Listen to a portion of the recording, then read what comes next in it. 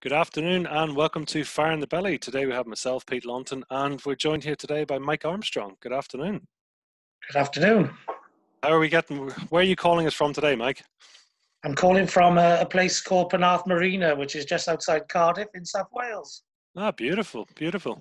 So Mike, tell us, who are you and where do you come from? I'm a current author. I'm a speaker. I want to be a global speaker.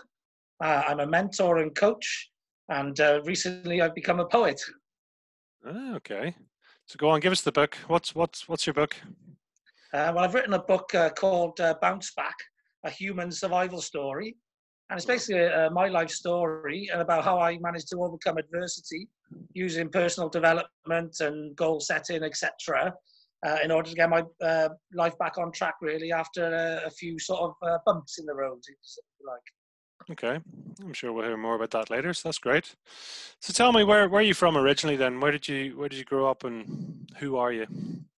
Yeah, well, I'm from Cardiff. I grew up either in Cardiff or around Cardiff.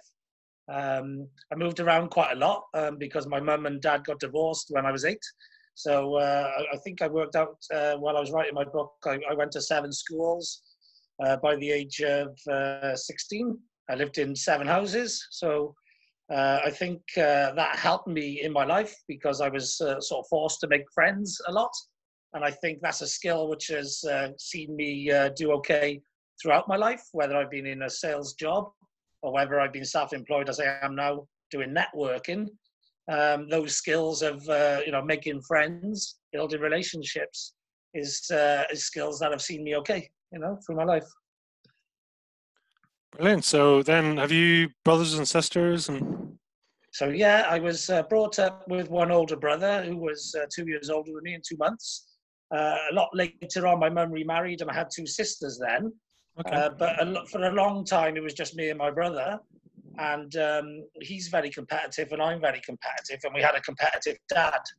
So that's another skill which have helped me in my life because my dad and my brother would never let me win anything. So I had to go out and fight for whatever I wanted.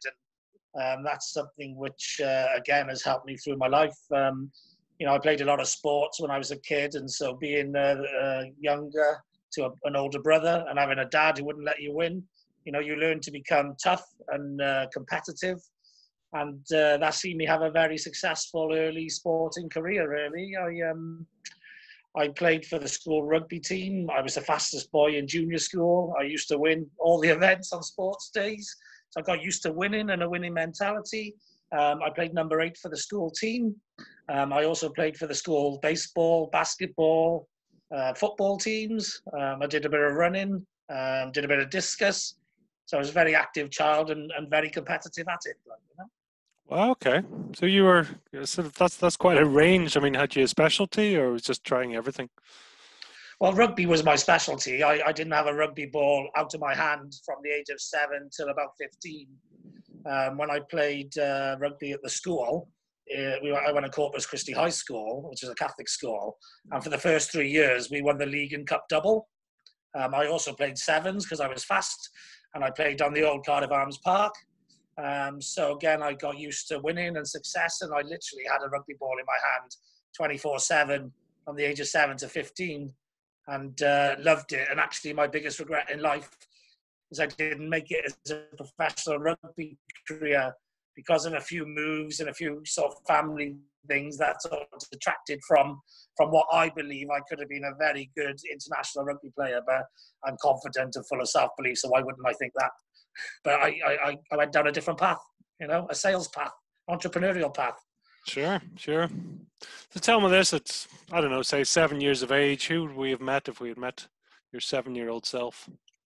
Who would I have met? Yeah, well, what would your character have been at 7, say? What was I like? So I was a cheeky little kid, really, I think, full of energy, I was out all the time as he was back in the sort of 70s, early 80s. You were out constantly on my bike or doing adventure. I'd say I was pretty fearless. I've never been frightened of anything in my life. So I used to sort of be climbing up trees, jumping off steps, doing things like parkour before parkour even existed. just literally running along railings, jumping off posts, jumping on leapfrogging railings and those big posts you get, jumping on roller skates downstairs, doing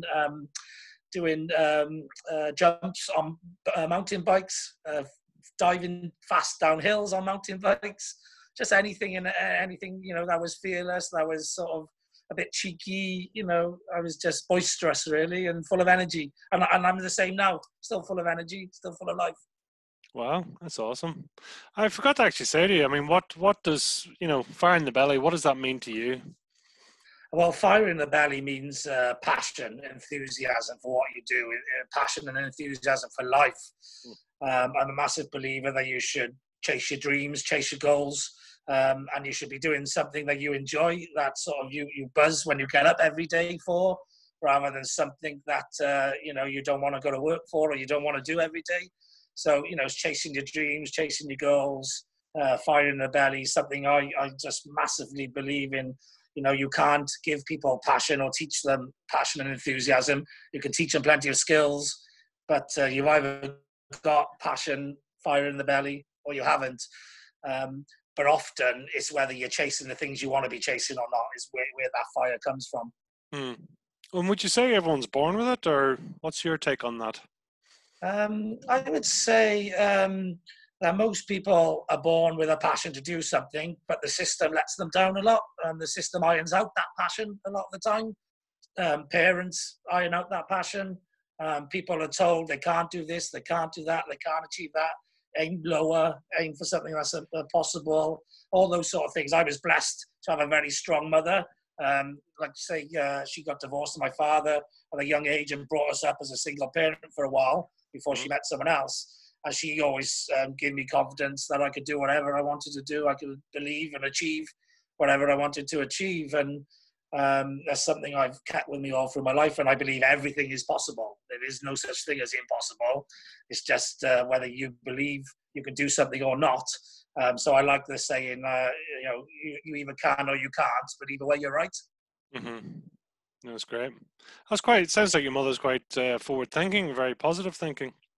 Oh yeah, very confident lady, very loving, very sort of generous, boosts you up, just a great woman really. And also her mother, which is my nan, which is the Irish connection. Obviously we met through the Outstanding Network and it's mostly predominantly Irish. And my nan, who's my mum's mum obviously, she was an Irish lady from Dublin. And she's probably the strongest woman I've ever met. And I've met a lot of women in my life. And so, a lot of her genes come down to my mum and then passed down to me. And, that's something I'm very grateful for. Mm-hmm. Wow, okay. So what age are you out of interest, Mike? I'm 42, nearly 43 years young, but I've been telling people for about 20 years that I'm 20 for 20 years. But actually, I'm 3 years beyond that, which is how quick time goes. But I feel 20 and, I try and keep the energy of a young, fit 20-year-old. Wow. Fair play. So, I mean, it sounds like certainly in your childhood, you were pretty much hard to keep down. You were sort of doing all sorts and everything, really. Yeah. I remember me and my brother used to go to Empire Pool, which is an Olympic-sized pool in the summer. And we used to sort of jump off the top board, which was a 10-meter high board. And I used to do a handstand off there. And so occasionally we'd do a Mr. Bean, which was from the program Mr. Bean, where he'd be hanging on the end of the board. Wow. And you'd end up getting kicked out and then allowed back in the next session. But yeah, just playing like touch and tag and things like that, jumping off the dive boards and spending our bus fare home on chips and having to run home. Just, crazy times, really. So you and your brother, I suppose, were quite close together, were you? Yeah, he was 2 years older than me, but I've always been a bit more mature than him, so we leveled ourselves off a bit. We were really good friends for a long time, until he got a bit older, and lives, we drifted a bit, and always been in and out of our lives then from adulthood. But as kids, we were like best friends, really. Oh wow, that's awesome. So how was the school side for you then? Was it same or? Yeah, pretty much. My book, my entrepreneurial story book, starts with, I'm not much like on other entrepreneurs. I didn't have the dyslexia. I wasn't extremely poor. I wasn't wealthy, but I didn't, wasn't poor. I didn't have a lot of hassle or troubles growing up. I was pretty academic. I had two A's, six B's, and three C's at GCSE and two A levels. I was a grade A student. Had I not moved around so much, I probably would have done better than that. I was predicted an A and two Bs to go off to university, but I'd found a career in sales by then and decided that was enough for me. I didn't want to go to university and get myself into debt. I wanted to just be an MD of a company or run my own company. And I thought, well, a job in sales is a good path to that. Wow, okay. So start off with first job, first sort of element of earning money and things like that. Well, my first element of earning money started at about 11 years old of age. I used to have Sky TV. We had it for Christmas, me and my brother, because we shared a room. And we were one of the first people to have it. It only had two movie channels on at the time, Sky Movies and the Movie Channel. And I used to record the films and sell them to the kids in school on the VHS. So that was a venture I used to do. And another venture I used to do, I used to go to Hyper Value and buy boxes of matches in large quantities and sweets, and then break them into smaller quantities and sell them to the kids in school. So I had a bit of an entrepreneurial flair of a young age. I also did, newspaper round, and at 15, I helped an uncle of mine who was in business in his salvage yard. And then at 16, or I think I was just 15, turning 16, after school in the summer holidays, I had my first sales job doing door-to-door sales for a double glazing company. Well, okay. So I was earning a couple of £100 a week, living in Cardiff with my nan, because my mum had moved out of Cardiff at that time. So I was living as an adult, if you like, at sort of 15, 16, earning a couple of £100 a week. And I did that all summer, having a great time until college started. Wow, okay. Well, take us back. Do you remember what particular movies you were copying off the Sky Movies? Yeah, I remember it was sort of anything with Arnold Schwarzenegger or Sylvester Stallone mostly. It was Running Man, I remember, was one. All the Rockies. Commander, I think, was a Sylvester Stallone one. There was, what was the one? Red something or other, where he was a barbarian warrior. Mostly action films, because I was an action-packed kid, and I've always loved action films. Die Hard is something I rewatched again recently. I loved that film back then. All those sort of films. Great films. So you were there straight onto the VHS, get it on. Watching these films way before anyone else, way before people had Sky, Wow, okay. How much were you selling the VHS for? Do you remember? I can't remember at the time, no, but probably not a lot. Probably a couple of £1 pocket money. Well, fair play. That shows entrepreneurship. You can see it coming through there immediately. It's great. It's great. Yeah. So take us through then. So, the salvage yard and things like that, what were you doing there? There I was just grunting, really, helping my uncle who owned the yard, pack up the van, drop off, patio slabs and anything heavy that had been salvaged, building and construction materials and garden materials mostly. We'd, deliver them to the people who bought them, either who'd come into the salvage yard or bought them online or over the phone. And we'd have to sort of load the van with big, heavy stuff and then unload it at the other end. And it was backbreaking hard work, but I was a young, fit kid and I enjoyed it, We took a bit of the steam out of you too. Yeah, probably, yeah. So 16 then, you're going double glaze sales. How on earth did you get into that? An uncle of mine phoned me about the blues, knew I was starting a 6 weeks holiday, just finished school, was starting a job there, asked me if I wanted to go down too. And I said, yeah, why not? And that's actually one of the biggest things in my life. I changed the course of my life. Couple of days later, or maybe a couple of weeks later, my uncle wasn't there anymore. It was a big turnover business. A lot of people didn't last. It was very hard work. But I just seemed to love it. I seemed to thrive at it. It was something which I think is a great grounding for anyone in sales, because if you can do door-to-door sales, selling double glazing, then pretty much everything gets easier than that after that. Sure. So tell me, what was your style? How are you selling the double glazing then? Well, it was a double sale. You used to have to pitch in order to get listened to, and then pitch in order to pitch your product, your service. So it was a double sale.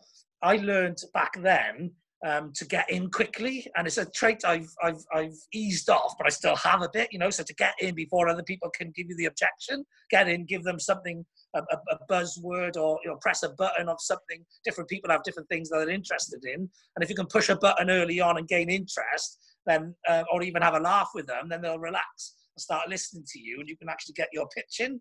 Mm-hmm.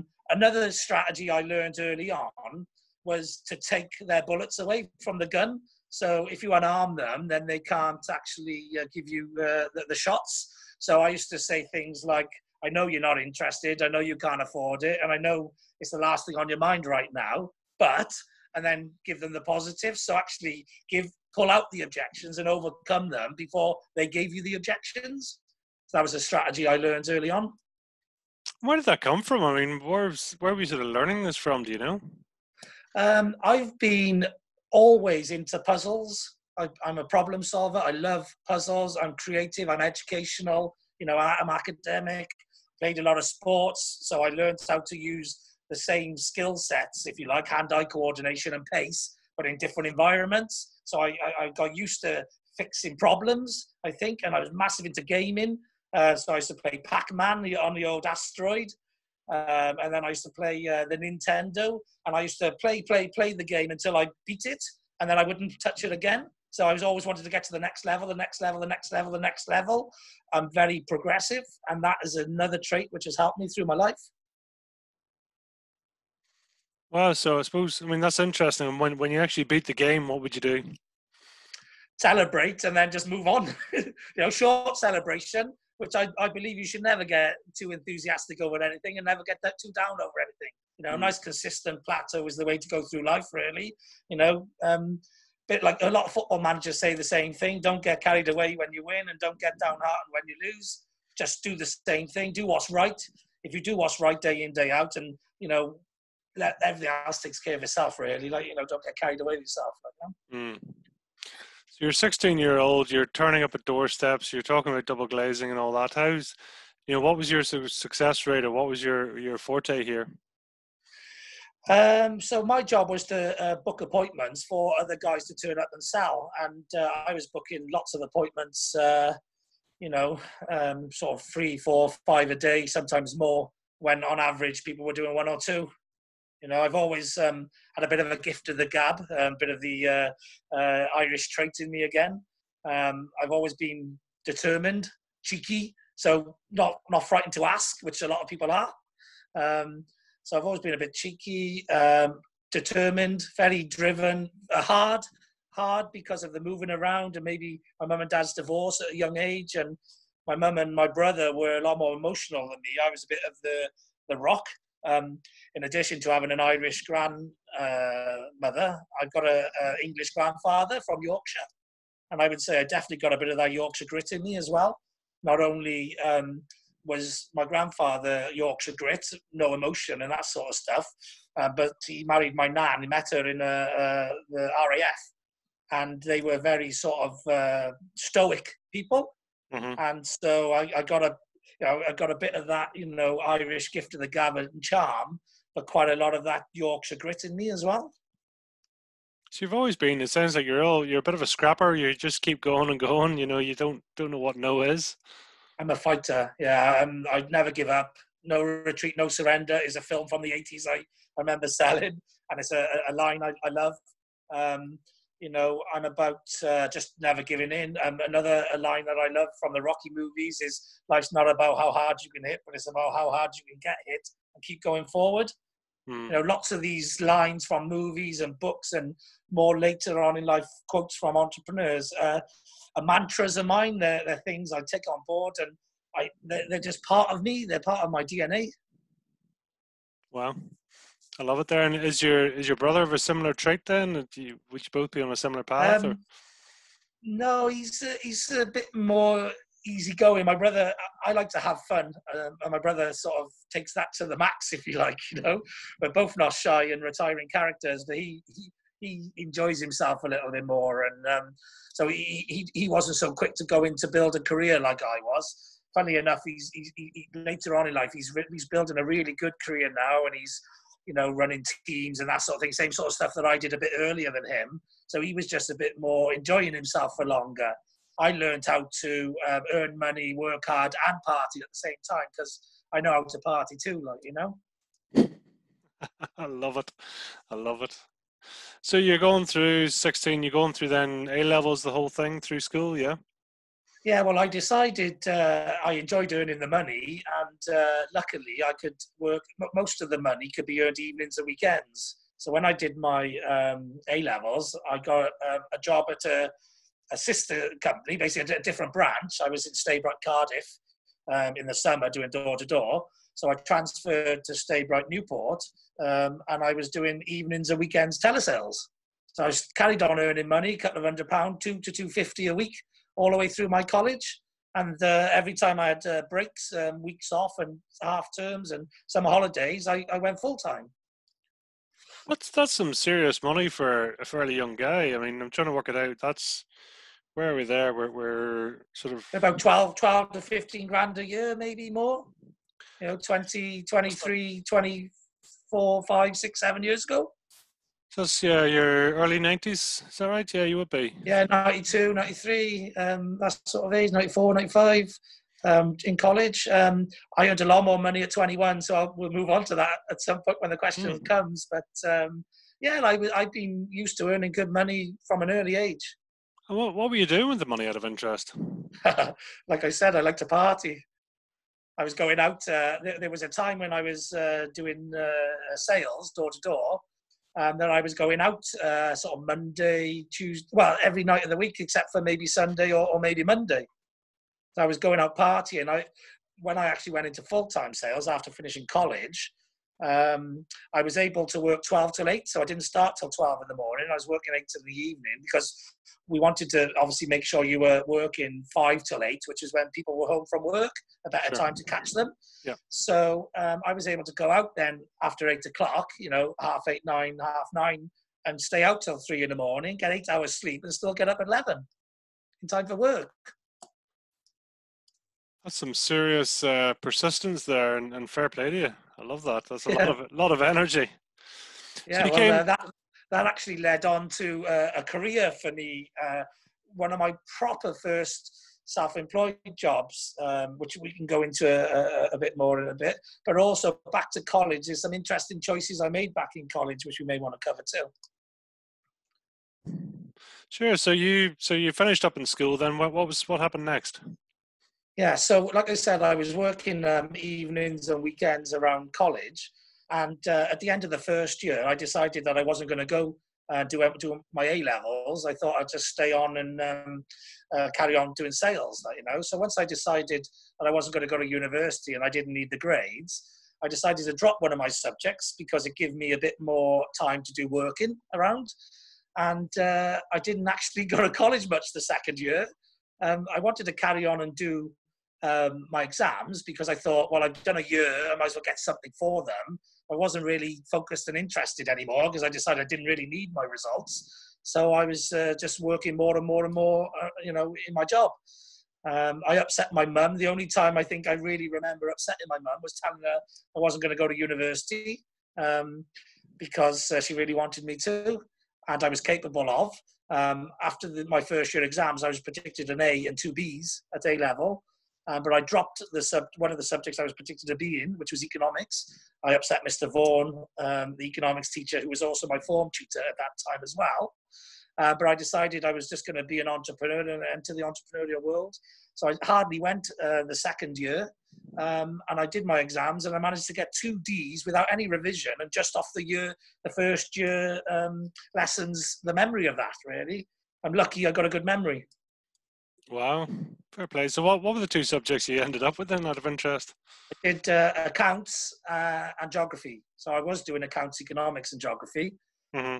But I dropped economics. I love economics, actually, and I love looking at the economy and all that sort of thing. I love analysing the effects of, for example, the global credit crunch, and more recently now the coronavirus and that sort of thing. And I'm big into economics. And I was actually second in the class at the end of the first year exam. It was a very difficult subject, and I was predicted to be at it. So that's why Mr. Vaughan was upset. But I just decided it didn't serve my purpose, and I dropped it. It was the subject that gave me a day and a half off a week, so I can do more work. Whereas the other subjects didn't give me that. They didn't give the break in time as much. Makes sense. And had you anyone inspirational at that time that you were looking to? I mean, you mentioned your mother and Mr. Vaughan and things like that. I mean, is there anyone that stands out for you? Yeah, well, lots of my uncles and aunties were in sales or business. My mum was a bit self-employed. She do a few bits on the side, flower arrangement and that sort of thing. Like I say, my uncle had a salvage yard. My other uncle was in sales.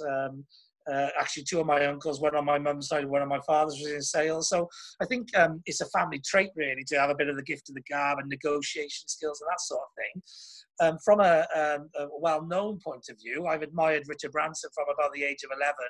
I loved the way that he was making money and having a good time doing it. And I thought, that's the blueprint for life. So at that time, he was flying around the world in his balloons, getting PR. And I just thought his branding was great. It was sexy. It was quality. It was just what I thought a business should be about. So that's, the person I was looking up to, and probably looked up to all through my life. Other than more recently, when I got to know, the last 3 or 4 years, some more inspirational and awesome people. Just because I do remember a lot of that, and well, I'm 40, and you're 42. Did you say? Yeah. So yeah, I remember. I mean, the big the big balloons he used to do, and then he did the Atlantic crossing, and Richard Branson was really sort of out there in terms of public challenges. We only had channels 1, 2, 3. I remember 4 coming, and I remember 5 coming. So 5 channels, and then Richard Branson going up in those huge, big silver foil balloons, and it was really awesome. quite Dressing something. Dressing up as an air stewardess, and just doing anything that got his name out there, just an awesome legend. And I had a chance last year, but it was beyond me financially to meet him and go to Necker Island. Wow. Friends of mine went, and they're going again this year, and also going out on a boat to celebrate his birthday, if that's still on in July. So things, I'm looking to try and find a way of achieving, but don't quite know the way yet. Yeah. You mentioned then some of the words you were saying, you were very driven, obviously, at that young age. What was driving you, do you know? Just the belief that, the belief in myself, confidence that I could do whatever I wanted to do, aspirations to be as good and as big as Richard Branson. Coming from a split-up home where my mum got divorced, I was financially reliant on myself from about the age of 11, really. Other than birthdays and Christmases, where my mum would buy me whatever I needed, whatever I wanted.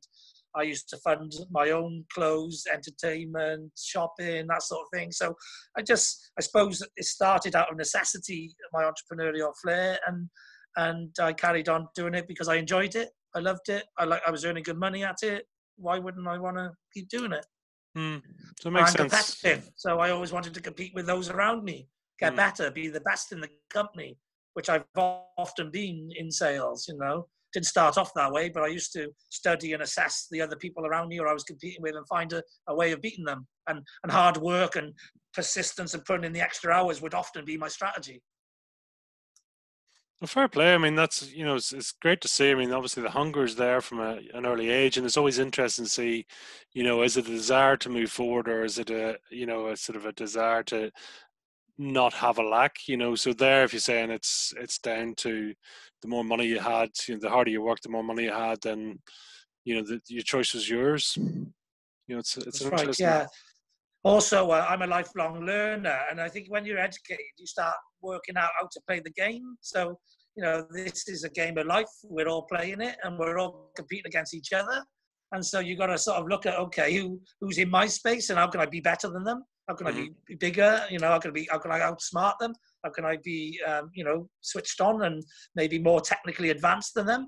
You know, there's loads of ways of outperforming and outbeating people, and no man is an island. You know, we're all in this world together. So we got to find out, okay, how do we, you know, we're fighting over the same resources. How do we win? How do we become the best at what we do? And it's only by taking on information, learning to improve, and wanting to get better. Absolutely, absolutely. So, take us then forward. You know, what's the next stage in your journey? So following, so at 21, I was running teams. I'd started at 18 being a team leader, and I had my own team. Started off, first of all, being a team leader in telesales, and then when I finished full-time college, I went into field sales, and I used to run a team with a minibus, and there was, you know, enough room for about 12 people. We'd be doing door-to-door canvassing, and I was getting my own leads and my own commission, but also an override off the team as well. So that's the start of my sort of helping other people as well to you know, share my skills and my knowledge with them to get them to be better in order for me to make more money as well. So at 20, I think, or 1920, I was headhunted. I was at Staybright at the time, and I got headhunted by Cold Seal, a competitor, to go and work for them in a newly opened branch in Cardiff. And I went to work for them, and I was having a great time there as well. I was living in a house with most of my team. We were sharing a house and partying together and working hard, playing hard. And at 21, I earned about 40 grand. So I was earning 40 grand, living the life. I had a driver because I wasn't driving myself. So one of my minibus driver for the company used to be my chauffeur out of hours. I was eating takeaways and partying all the time and loving life until I got to 21. So at 21, I earned 40 grand. What I realized then as well is that from 16 to 21, I'd been working evenings and weekends. So I hadn't really, even though I got to enjoy partying, I hadn't really done much productive in these sort of hours that you normally would, 5 till 8, 5 till 9, 5 till 10, that sort of thing. I wanted to get a bit more stability and just, you know, ease life off a little bit from those sort of crazy work hard, play hard days. I thought, you know what, I'd like to get my weekends back was the main one, really. Get my weekends back because I was always working, you know, sort of 10 till 6 on a Saturday and Sunday. And so I decided to go look for a B2B job, working Monday to Friday, 9 to 5. But with a caveat, I needed to still try and earn the same sort of commissions and stuff. And that proved to be the difficulty at the time, because in the B2B world, they don't sort of pay the same as they do if you're doing well in the B2C world. So I tried quite a few jobs for a while, different telesales jobs. And then I passed my driving test and did a few field sales jobs. And I was just looking for a place where I could have a career and stay somewhere for a while. I got fed up in the double glazing world because there wasn't much more for me to learn either. I wanted to keep learning. I had a thirst and a hunger for learning, and I wanted career progression. And I felt at 21, I'd done that industry. And, you know, also it was a time when there was a lot of changes going on in the sector as well. New houses were being built with double glazing in rather than the old wood windows. So I could see the market and the environment changing. So I thought, you know, time to get out of this and do something else as well. So, you know, I'm a strategist, and lots of these things went into my head at the time. And so, like I say, I tried lots of different things. I did selling mobile phones over the phone. I sold CCTV, least cost routing. Then I passed my driving test, and I did a bit of telecoms. I did a bit of radio advertising sales, and then I did a bit of newspaper advertising sales for the Argus, which is a big brand owned by NewsQuest. And then I did a bit of radio advertising for Chrysalis. I went to work for Galaxy 101 in Bristol, and I worked for their Bridge FM site as well. So I started to get, you know, better jobs and working my way into the commercial corporate world. And in 2002, you know, I tried quite a lot of stuff. Still haven't found the big commission earning stuff, but I'd got myself into a bit of a foothold in the corporate world. But at the same time, as I started passing my driving test, I started putting those fixed cameras all over the place. And being a rep, you know, rushing around, doing appointments and all of that, I kept picking up points here, there and everywhere. And I got up to 9 points on my license, and I thought, you know what, my license needs a breather. So I looked again for a telesales job, something which I'd done, you know, before I passed my test. And I applied to a job. It was a tech startup business, a very fast growth company called Credit Safe. They'd only just started, so they weren't growing fast at the time. But the commission structure was good. It was telesales, and it was a chance for my license to have a breather.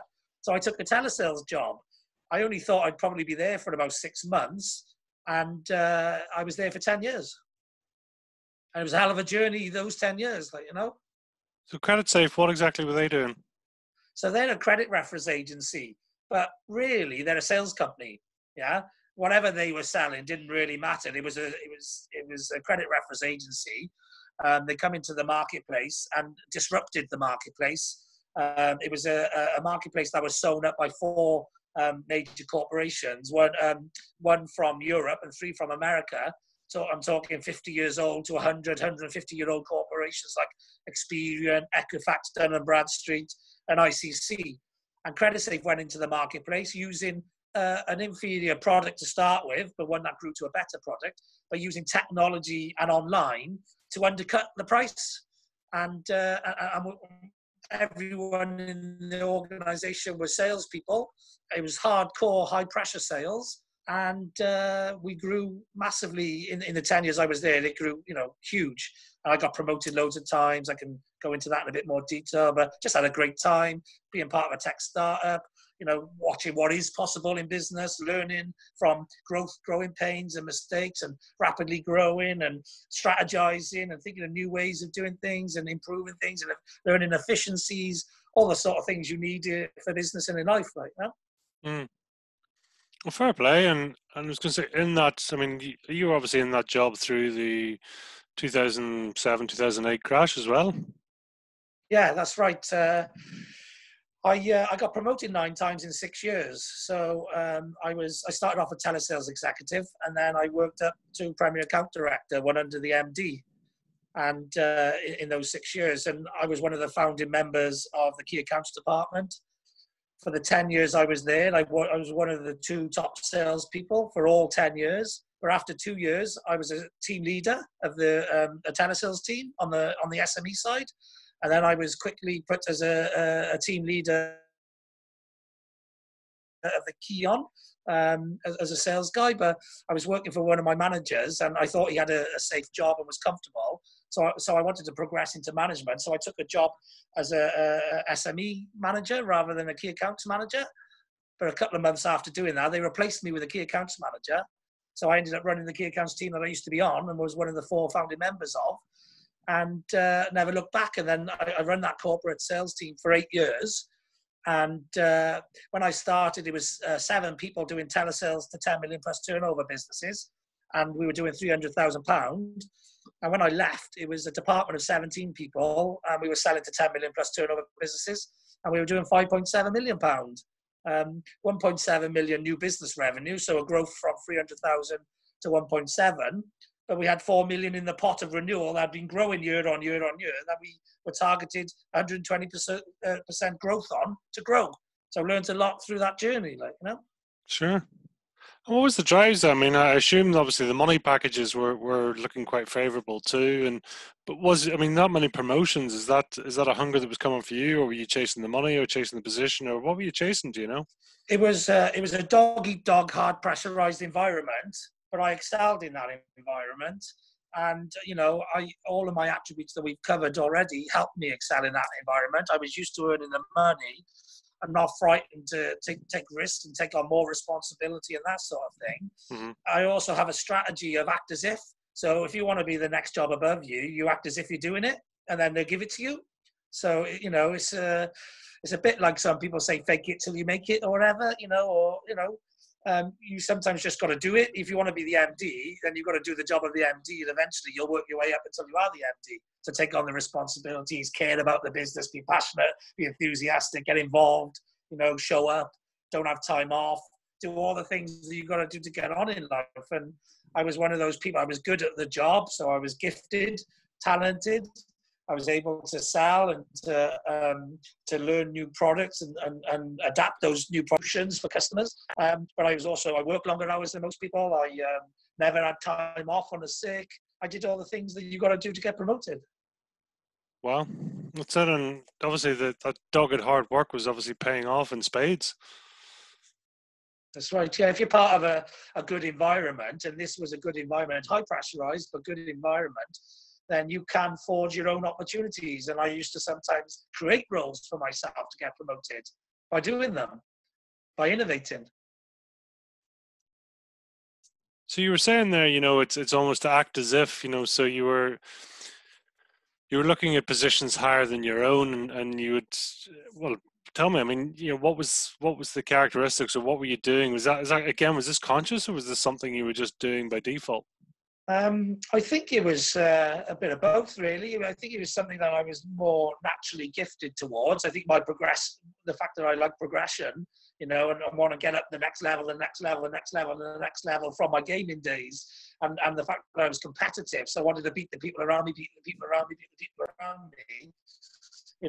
I was determined, steely, confident, used to success, just the right mix of ingredients that you need to make, a fantastic, competitive employee, and I think that proved to be the case. And my bosses appreciated the fact that I was going above and beyond, and I was successful at what I was doing, and they would give me more and more opportunities. I also think the fact that it was a new business as well helped, because usually, positions, you hit a glass ceiling and then you can't move up the next one until someone moves over, or that sort of thing. But there was no glass ceilings, you know what I mean? There was no people in positions that you couldn't, get blocked by or whatever. It was just, you show what you can do and you get rewarded for it. And there's very good commission, similar to the double glazing days.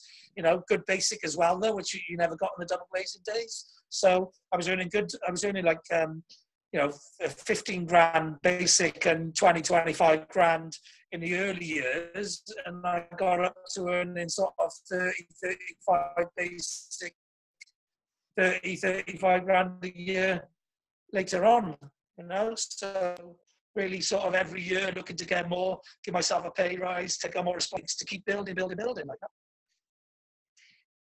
That's great, and I suppose it's still a fairly young guy too. That's great. There's good money to be on, and so even what were you learning there? What were the key things from a sales perspective? From a sales perspective, I learned not to sell people stuff, but actually to provide people solutions to their problems. So I learned to become a solution salesperson and not a salesperson. I believe a salesperson is someone who just tries to sell someone something that they don't need and they don't want. But a solution salesperson is somebody who listens to somebody, identifies needs, and matches their product or their offering or their service to those needs. And I learned how to become a solution salesperson.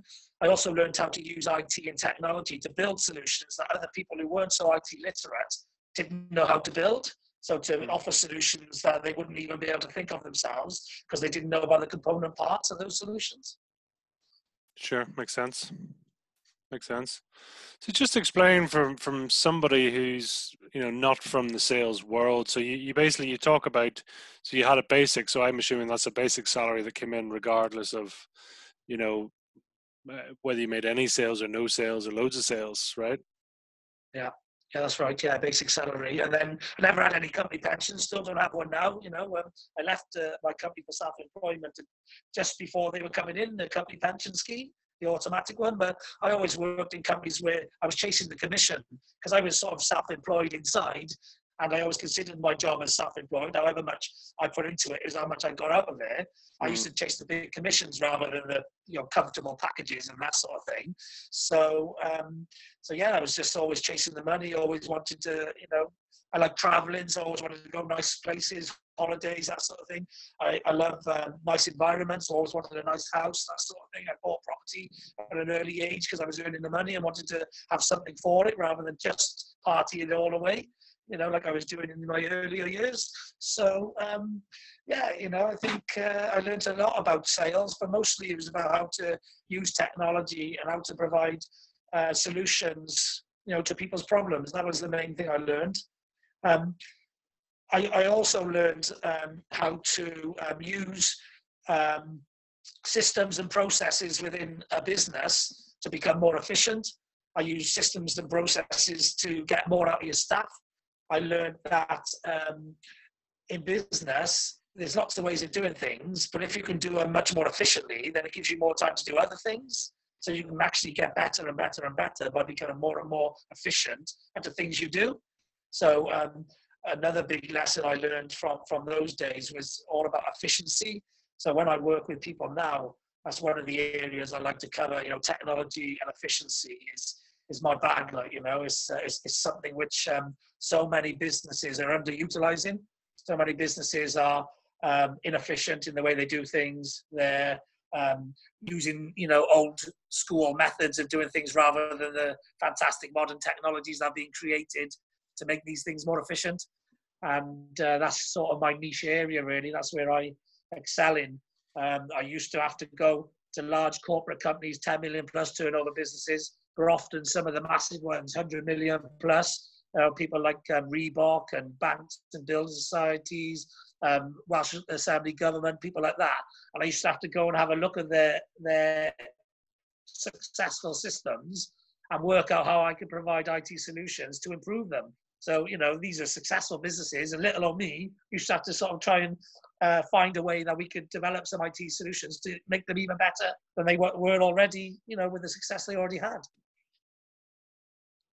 Just out of interest, I mean, you know, and I'm blown away by this sort of this growth path you've been on. I mean, what what was your method of learning? How do you learn? Um, like I said earlier regarding exams, I've got a brilliant memory.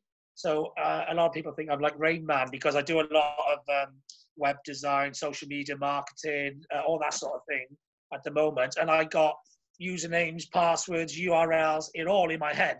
Yeah. I even don't use a paper diary. I use my head for appointments and diaries.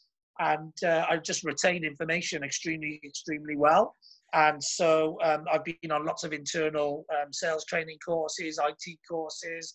I'm very good at computer studies. I had a grade A at GCSE computer studies. My mum and my awesome nan chipped together to get me £1,000 computer off her little one's catalogue when I was 11. And no one else had computers at the time either then, you know, so I had Sky and a computer.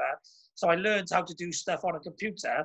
When I went into the sales world then, especially when I started managing at 18, sales guys like to use IT and any excuse to get off the phone or to interrupt themselves and give themselves a break. So I learned how to fix things and get them back working again. And so I've always been into IT.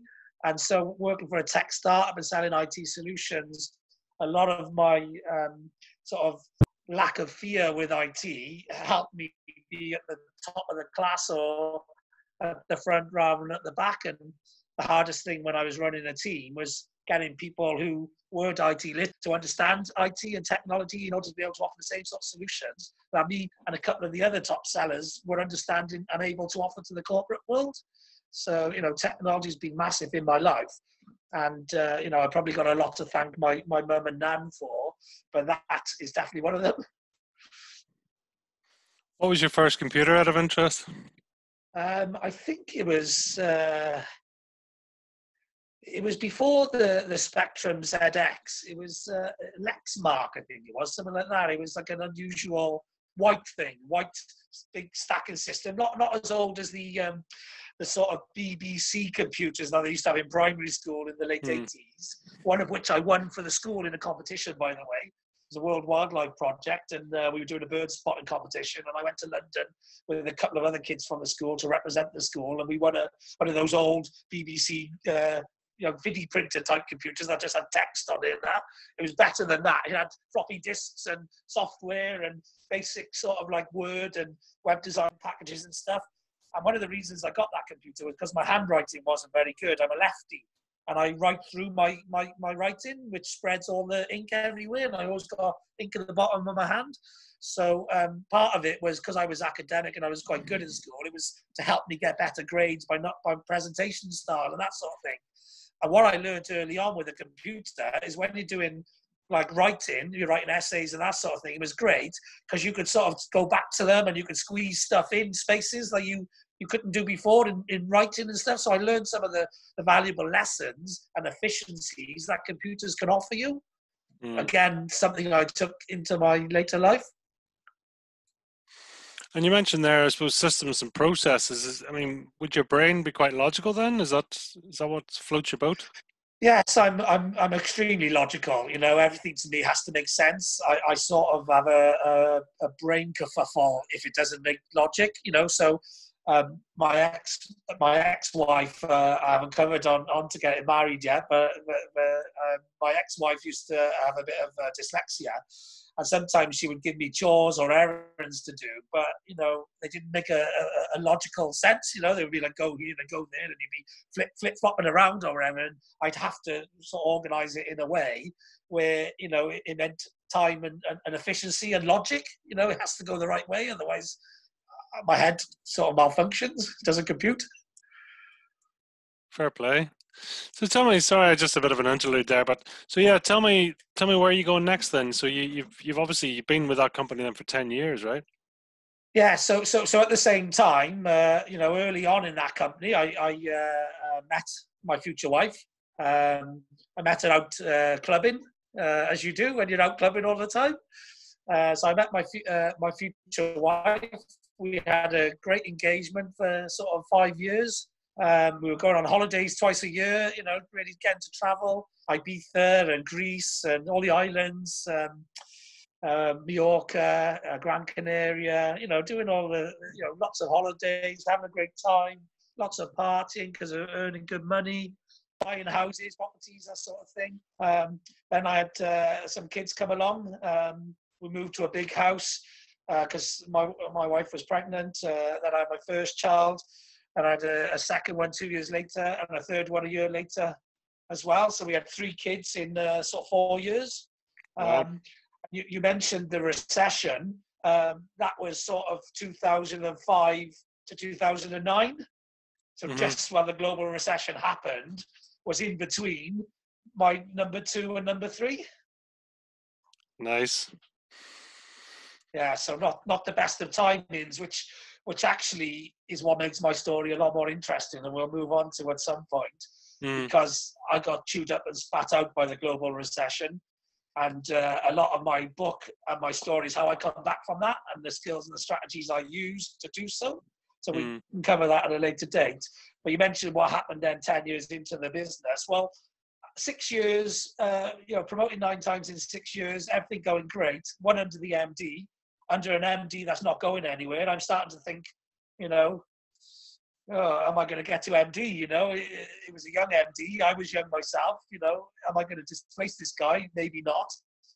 You know, where's my room for progression? Starting to get itchy feet. Stayed in the company for 4 years with those itchy feet because of the kids coming along in quick concession and the global credit recession happening. But I always set myself a goal that I'd either be MD of a company by 30 or I'd be running my own successful company by 30. And I let it drift to about 35, so which was the 10-year anniversary of my business, of my career.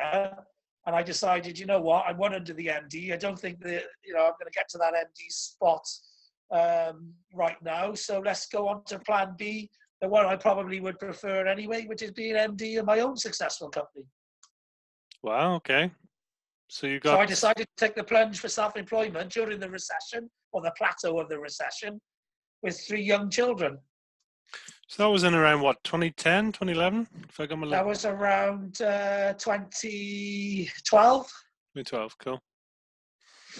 So what was it? What did you go for?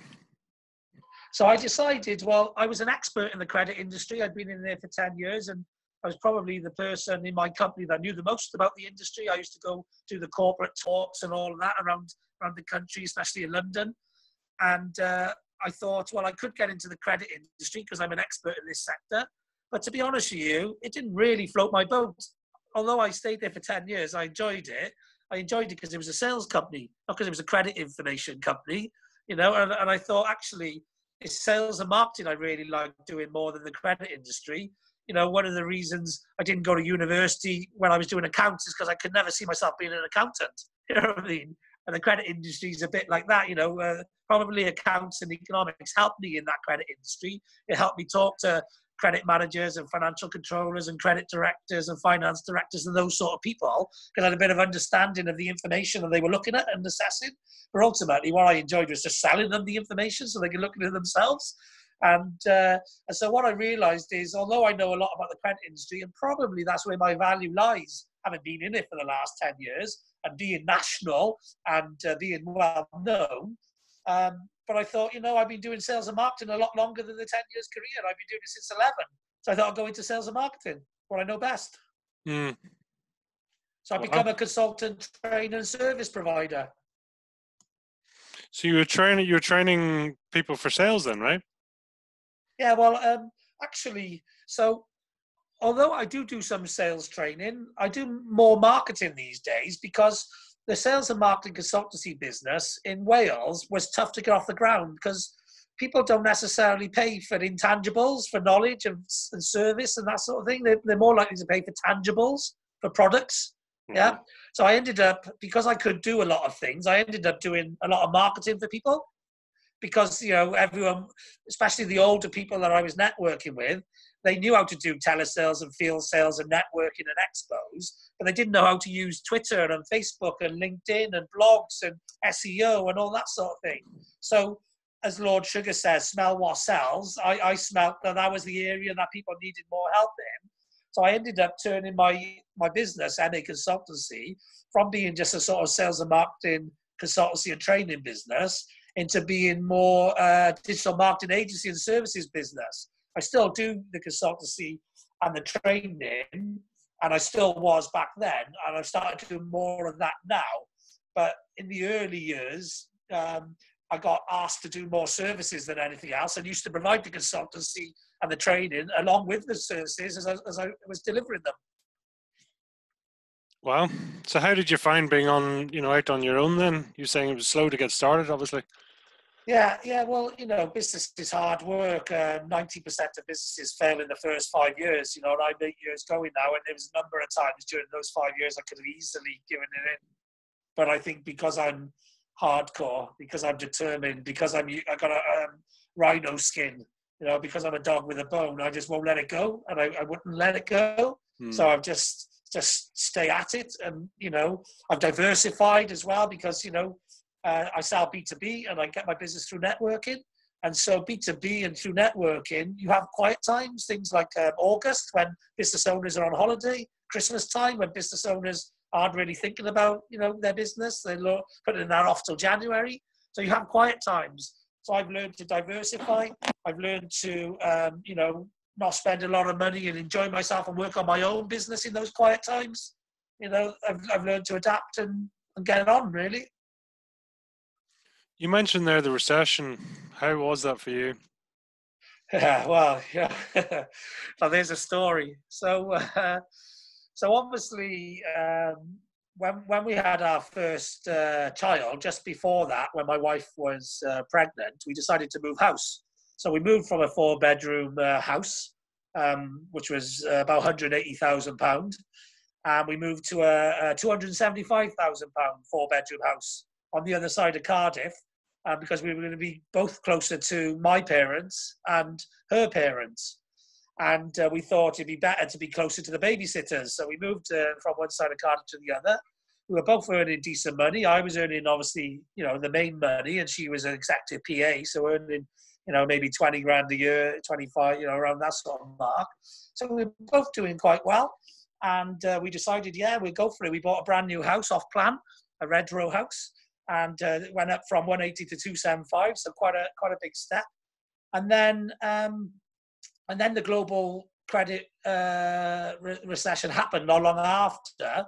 But also to add to the woes of the global credit crunch, my wife decided after 6 months of maternity that it wasn't cost effective to go back to work because she'd spend more or less the same money as what she earned on childcare. So she didn't go back to work, and then we had a second one, and she didn't go back to work, and then the global credit recession hit, and she didn't go back to work, and then we had another child. The first two planned, the third one, a lucky accident. So all of a sudden, we got 3 children. One, we gone from 2 salaries down to 1, and the global credit crunch has happened. Now, my ex-father-in-law was a financial advisor and was talking at the time about interest rates going up to 12 and 14% like they did in the 80s.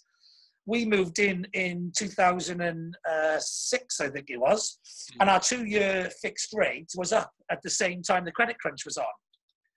So, thinking that the rates could go up to 12 to 14%, we signed up for 5-year fixed on a 6.25% interest.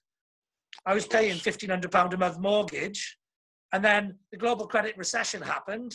Everyone's earnings took a dip. All the costs went up. They did some quantitative easing to help everyone through that situation, with interest rates dropping down to 2% and 0.5% on the tracker, etc. And I'm still stuck on 6.25% for 5 years. Ouch. Yeah, ouch. So not a great 5 years, let me tell you. I was going to say on a 275, that's some serious dough. Yes, I used to have to earn like £2,500 before I could buy a beer for myself. How did you find that? I mean, you know, and I'm interested in you back in the day. You were saying, you know, if you didn't earn it for yourself, then it didn't happen. And here again, you sort of find yourself in the situation that, as you say, you've got almost a rent roll of $2,500 just to be able to have something for yourself. How was that for you? Yeah, well, just to survive, really, you know, before you start spending any money. And you know, I've been under pressure all my life. You know, the sort of jobs I've taken are the ones where if you're not hitting your target, you get sacked at the end of the month. So I work month in, month out, you know, under those sort of pressure conditions. And I believe under pressure is how diamonds are formed. So, you know, I'm very tough. I'm very mentally strong. I'm hardcore. I'm used to hitting targets. I didn't used to miss many, but those that I did would kill me for a weekend, and I'd be right as rain on Monday. You know, so I don't. You know, my wife would know whether I'd hit target or not by the colour of my face when I walked through the door on a Friday end of month, and whether I was speaking or not.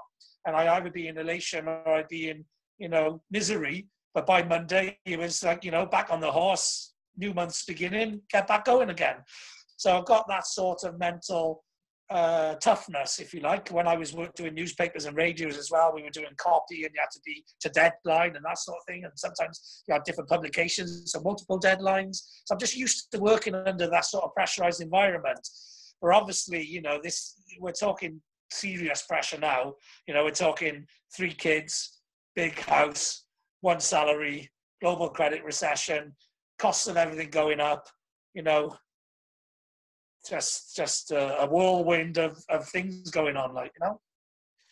And that's it. So, I mean, you were trying to work out there. You're late 20s, heading into your 30s at this point, right?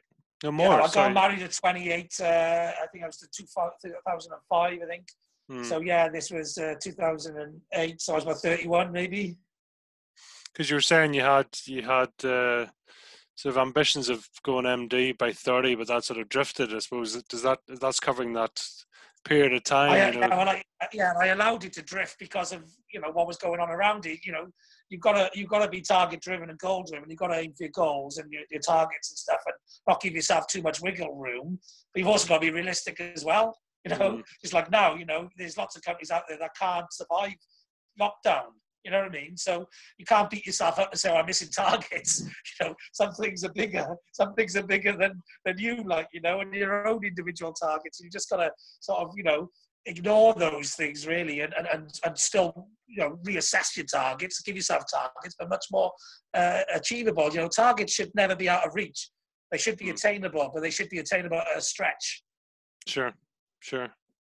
In terms, I mean, I'm interested here. I mean, would you say at that point you were fear-driven or greed-driven, or what would have been the driver? I was a bit of both. I think I was definitely failure-driven. I didn't want to fail, you know. So, you know, I was driven by that. I was family-driven. I had people relying on me, and I didn't want to let them down. I was, I was just in a whirlwind and doing the best I could to survive, really, get through every day, get through every week, get through every month, you know, handle the pressure and strategize and theorize and try and find a way through it, like, you know, which I did. My ex-wife couldn't go back to work. So I decided we needed a business. So I started a business. So as well as working sort of 70 hours a week for a corporate job, I decided we needed a business, and it needed to be we rather than me, because I was working all the hours and she was at home. So I thought, well, if we do something jointly, then I could do the sales, marketing, strategize, the finances, all that sort of stuff. But she could do the day-to-day operations and the stuff that needed to be done when I was at work. So we started a couple of different businesses. We started one doing Swarovski crystal pet accessories, because we had a toy dog at the time, a little toy dog, Maltese Terrier. And my ex-wife was into sparkly things. You know, she's a bit of a magpie. So we found a wholesale supplier of some of these fancy Demonte pet accessories and started selling them. We were a little bit ahead of the curve, but I can't remember, it was a few months or maybe a year into that, all the big shops started selling the same stuff as well, and it took our market away. So we decided to diversify, and we went into Swarovski crystal shoes and handbags, which we were selling online and buying expos. We were doing wholesale and retail. All of the businesses were picked. What we did was picked by my wife at the time, my ex-wife now, because it needed to be something she had a passion for, because my passion was for business, for sales and marketing, for doing the finance, the strategy, that sort of stuff. So in order to get her on board, it had to be something that she was passionate about as well. And because she was a magpie and she liked her bling, you know, that's why we started off with the pet accessories and moved on to the Swarovski crystal shoes and handbags. And that's how I got her buying into the business. And I was just happy working on a business. So that's interesting. I mean, you were sort of able to take your sales knowledge and, you know, and it's an interesting teamwork, obviously, that, you know, obviously your wife at the time there had, you know, she had the passion and the ambition for the product, and you had the technical skills and ability to apply the pressure to make the diamond as such, you know, and you know, to use your own words. That's there, right. so. It's the perfect partnership, really. And obviously, her being an executive PA and me used to being a sales director. Now that is a relationship that works anyway. It's a dynamic that works. You know, every successful entrepreneur, especially male, needs a good PA. And males usually could benefit from a female PA who's much more organized than they are, you know, usually the case, especially if you're a driver or you're a starter, you're ambitious, you're going off and doing stuff. You need somebody to, you know, take care of the day-to-day stuff, like, you know, the stuff that I don't really find exciting, but the people love doing. And so we were a great team. We were a great team personally and also in the business, like, you know, and she took care of some stuff that maybe I wasn't so passionate about, like maybe the branding or the customer service, you know, the customer experience, because she was a female and she had more skills towards that type of situation. And I did all the stuff that she called the boring stuff, you know, the sales, the marketing, the finance, you know, the boring stuff, for the stuff that makes the business work ultimately. That's great. So you were going through that. So that's, you know, what was that business called out of interest? It was called Crystal Couture. Like it? Is it still going, And, or is it all finished? I believe my ex-wife is still running it now. It did when we split up, which we'll move on to at some point, I'm sure. It did. Nobody did anything with it for a while because of all what was going on, and obviously we were two different halves of the business, and without each half, we didn't really have a business. And ultimately, if she is doing it now, she'll be doing it at a different level than I was doing it at, because of obviously my corporate sales experience, you know, was much greater than, you know, her level of sales experience and wants and desires to even do sales and marketing. So yeah, you know, that business, I was doing it sort of for 4 years really. One year I was doing it mostly on my own while she was heavily pregnant and stuff. And we were doing retail, selling at trade shows and selling online and selling on eBay. So we had a website, we had eBay, we had fairs to go to. We also introduced a separate brand called I Want Wholesale, because our domain name was I Want Crystal Couture, not just Crystal Couture, because Crystal Couture was gone. And actually, as a domain name, it worked really, really well because it made it more desirable. It's like I Want Crystal Couture, helped with the branding. But then we started off an I Want Wholesale, because we tried to sell our product to wholesalers, but people were worried about competing with us in the retail space. So I decided that we needed a separate brand in order to sell the product as wholesale, so people wouldn't necessarily see our retail competition, if you like.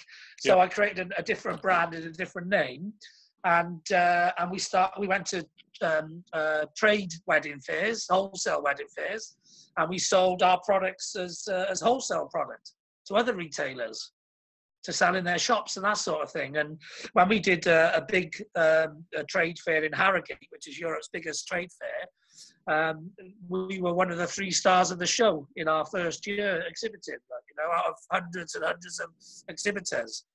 And that's because we did things properly. We did things like a corporate rather than a startup business. Yeah. That's an interesting, for you to take that lessons and learnings and be able to, switch that into, the fact of, the product's changed, but you've kept going and not only just surviving, you're absolutely thriving. Yeah, well, that business is a frustrating one for me because I worked hard on it. And we were well-ranked SEO. We were selling around the world. We were expanding our product range, etc. Not long before I split up with my ex-wife, which is where my involvement in that business stopped, we were in talks with Debenhams about having our products be sold online in their shop under the special occasion wear. And if they'd have gone well under that store, which I know that would have increased our sales massively, maybe tenfold, maybe hundredfold.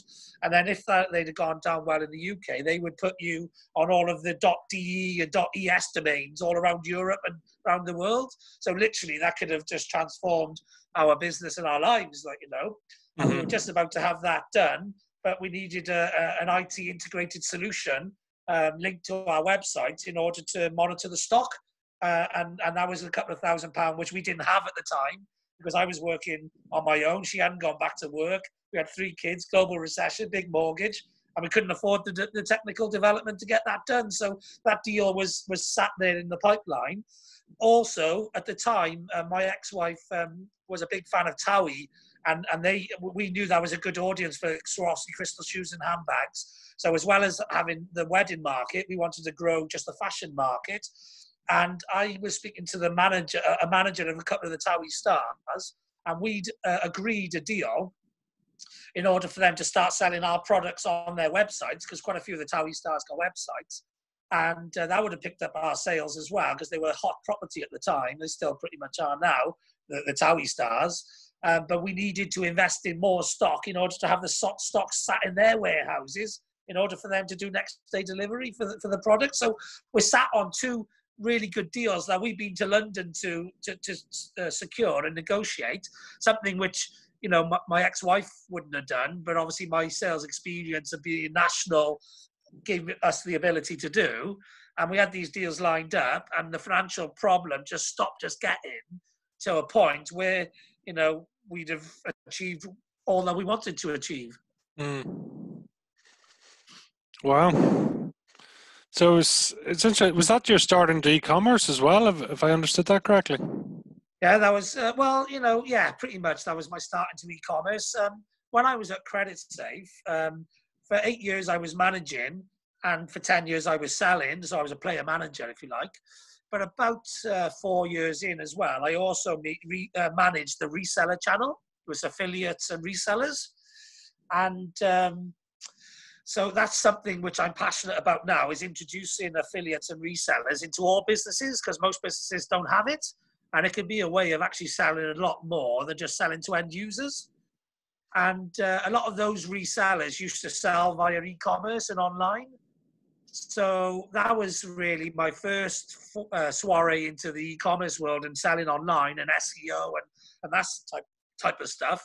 And then when I started my own business, I used to pick the brains of a lot of my corporate resellers clients, my clients, because they were selling online.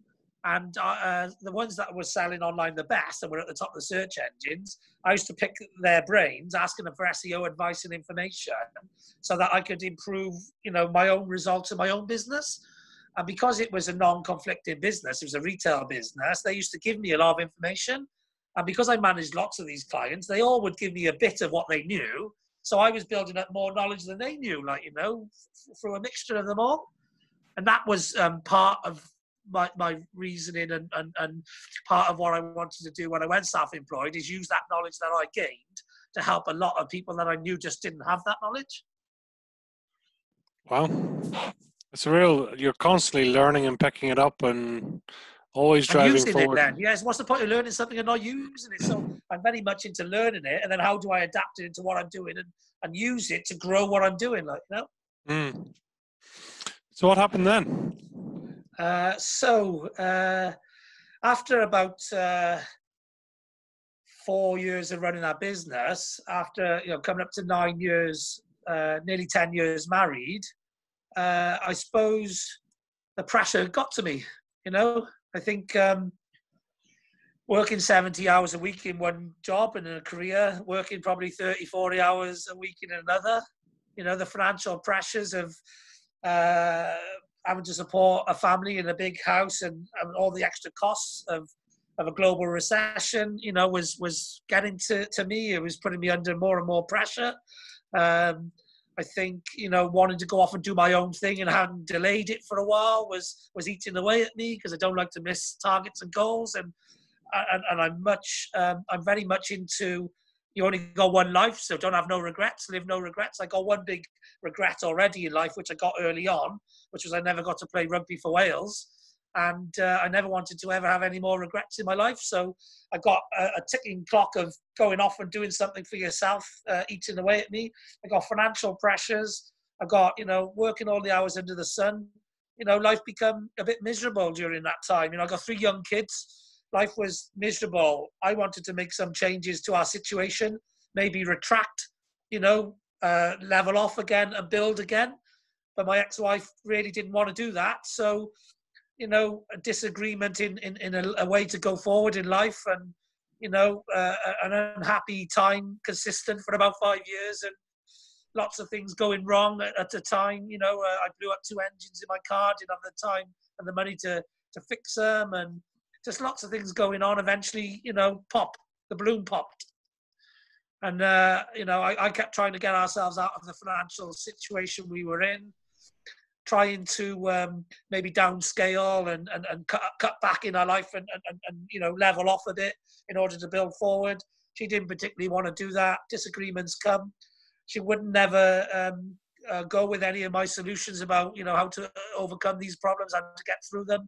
So eventually I thought, well, we're not doing this together. We're not working as a team and trying to get through it. I can't keep going on like this. So I left. Well, tough time. Yeah. Hardest thing I've ever had to do. It sounds like there was a lot of pressure at that particular point, and a lot was going on, right? Yeah. Lots. But just more than most people can handle. I'm tough. I think a lot of people would have bailed out a lot earlier and a lot sooner than I did. But, I kept fighting because I didn't want to bail out, Sure. And what was your release point then? Where did you go, and what was your getaway? So basically, I moved in with a mate of mine who's a property developer, and I about 6 months before we split, I'd just gone self-employed. So it was the time I was just starting to, chase my dream, if you like, and that added to the pressure as well, because I was at home all the time, and then, trying to get roped into doing the errands and all of that sort of stuff. And I'm trying to focus on building my business, and there's a recession going on and we need the income. And I'm getting, asked to do stuff I don't want to do. And, I need to focus on doing other stuff. And lots of, and the fact that, that safety net of a job and a career had been pulled wasn't playing well on my ex-wife's mind. She'd had an unexpected child in quick concession after having our second child. Lots of things going on with her in her head. Lots of pressure for me. And eventually, it popped and I had to leave because there was no other way out of it. So I went to live with my friend. and I'm newly self-employed, no house, and I've got, you know, my clothes and my electronics, and that's about it with me, starting afresh sort of thing, you know, renting a room in a mate's house, like, you know. So I went a bit off the rails, to say, you know, I went partying for a bit, you know, as a bit of a release to that pressure, you know. And so I didn't really need to earn the sort of money that I was earning before. I didn't really think about that. I just thought, you know, just go and enjoy yourself. And, you know, obviously I've been through 5 years tough time. The last year had really been tough for what had happened to happen.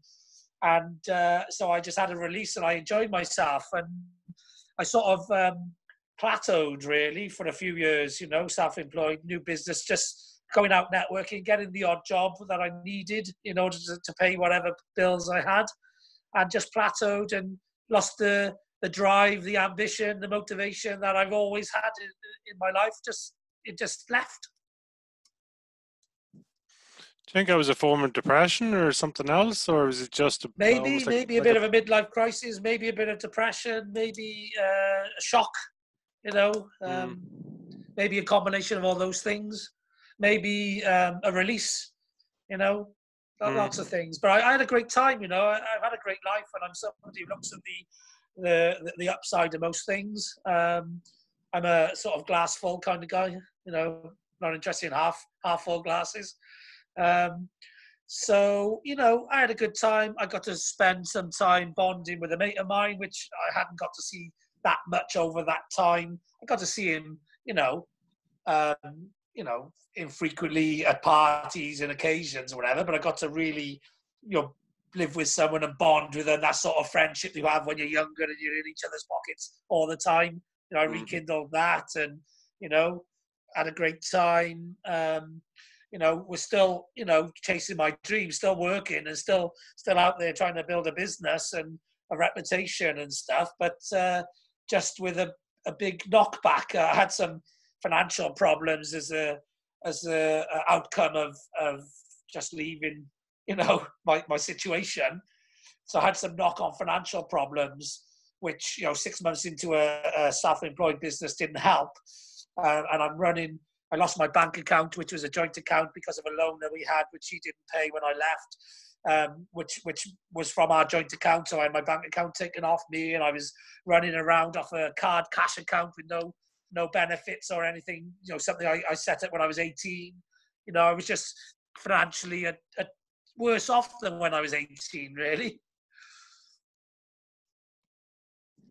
Well, it was quite a point of leveling, as you say. It's almost, you know, you're back to a point. You have a life of experience, but you're back to level playing field. It was a big thing, you know, a big hurdle to have to overcome, which is why it took a number of years. Like, you know what I mean? I was out networking, going through the motions, getting customers, but little customers, not really, no ambition, no drive, no progression, just you know, doing what most people do, I suppose, in their lives, in existing. Sure. You know? So what happened then? This is the bounce back bit of my bounce back story. So probably 2 or 3 years passed, and I decided, you know what, time to get back on the horse, time to get back motivated, time to get back driven, time to you know, start achieving again and progressing. You know, enough's enough. You know, get over yourself, get over the situation, and get on with it, really.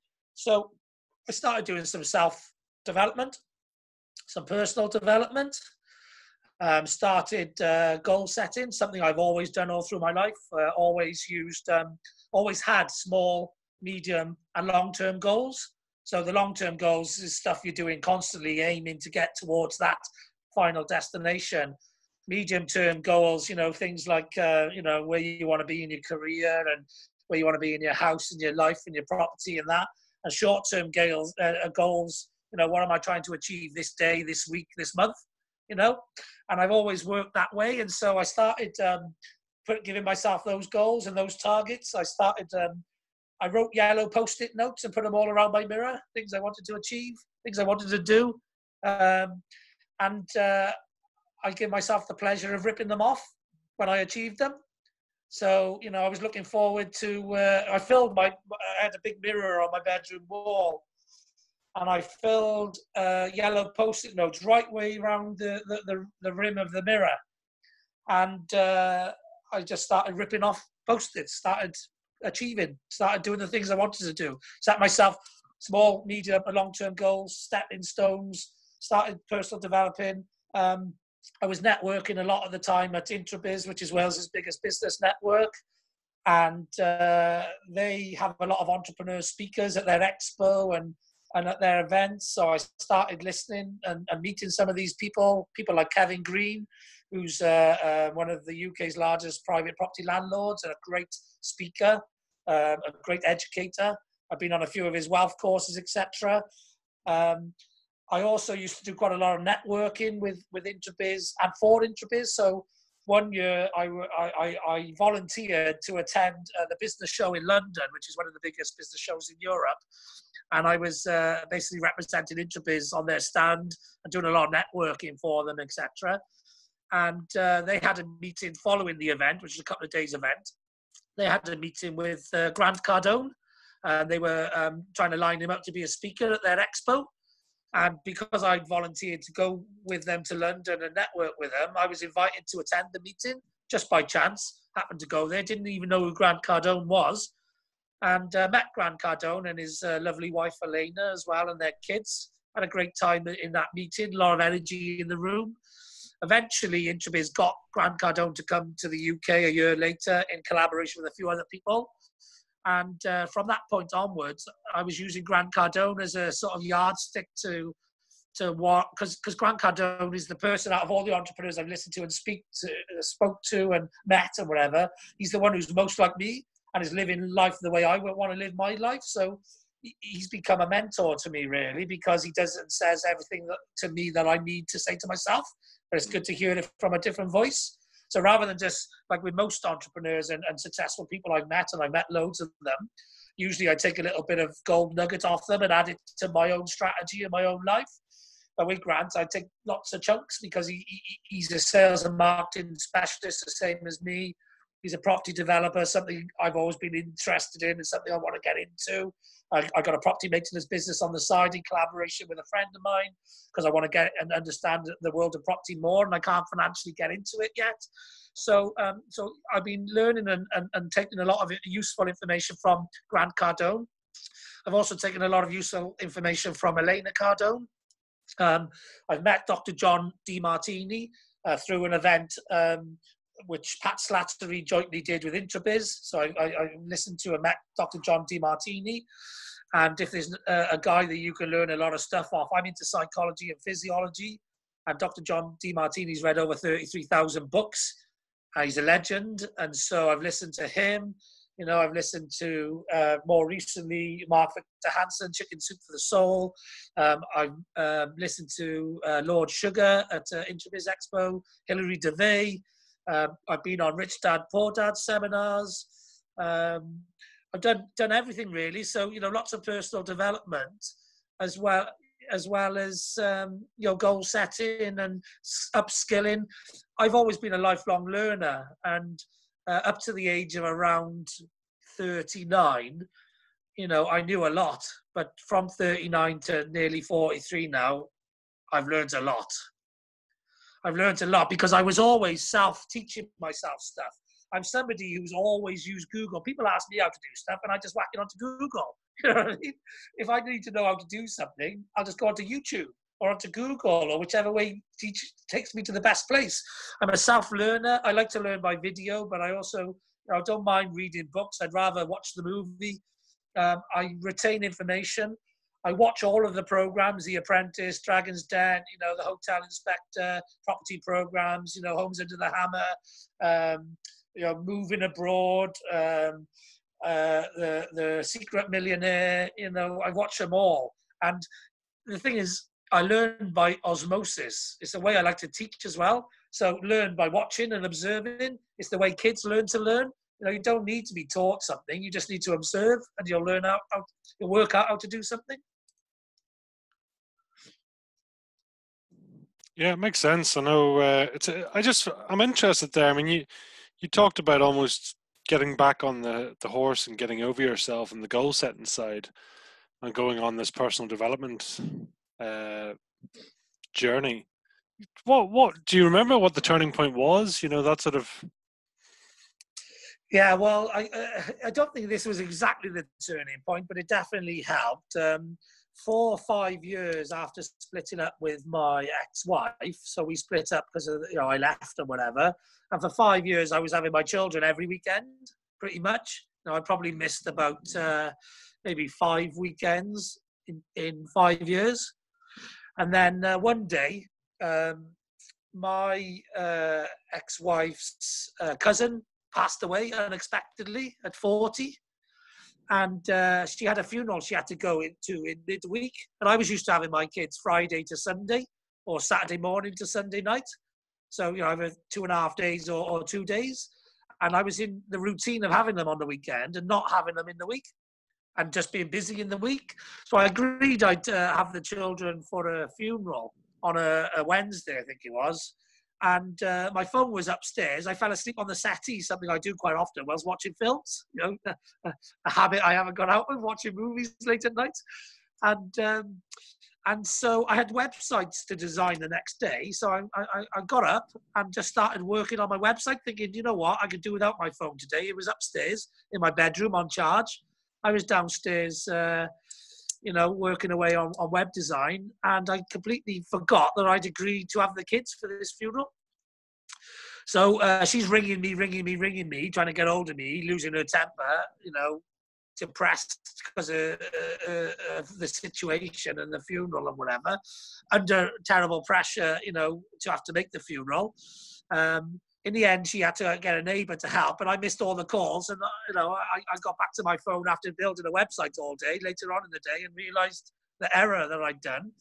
But she, in a not very sensible state at the time, obviously grieving for her cousin and stuff, decided that was a straw that broke the camel's back, and she was going to stop me getting access to my kids. And she used the kids against me like you use a pawn in a game of chess, I suppose. And that's been going on now for a couple of years. So that's one of the things that sort of got me to say, okay, well, I need to do something about my situation, because obviously she wasn't enjoying the fact that I was partying and maybe gone into this off the rails phase, and I was still having my kids every weekend, but maybe I wasn't contributing as much as she would have liked, and because I just didn't have it, Sure. One of those situations which can get out of hand and a bit bitter. Sure, makes sense. So in terms of going into the personal development, where was your initial go-to point then? Is there any particular So my first two go-to point was I'm self-reliant. So it was just, get on and do this yourself. So the actual whole personal development journey happened, I think, because of that chance meeting that I happened to be in when I was volunteering to help friends of mine at an event, which is why I always say yes to stuff, and you never know what's going to come from it. I ended up with a chance meeting to Grant Cardone, and that got me interested in learning off other people. Other than watching Branson from afar, I'd never really learned off anyone else. I've always been self-taught. I teach myself everything. I taught myself web design, SEO, social media, LinkedIn. I'm a detailed person. I love to work out how things, I play around with stuff and tinker until I know. I like to get the most out of everything. Most people stop at around 70, 80%, but I like to get 90, 100% out of whatever it is, whether it be your phone or LinkedIn or, SEO services, whatever. I like to get the most out of it, Sure. So, but that chance meeting put me on a path of personal development from learning off other people as well. And so, and what I've learned by doing that is that you can accelerate your learning much quicker, because if you learn off the best people in the world at what it is you want to become the best in the world at, which is my strategy, then you're going to get to that place much quicker than if you have to learn it all yourself. Makes sense.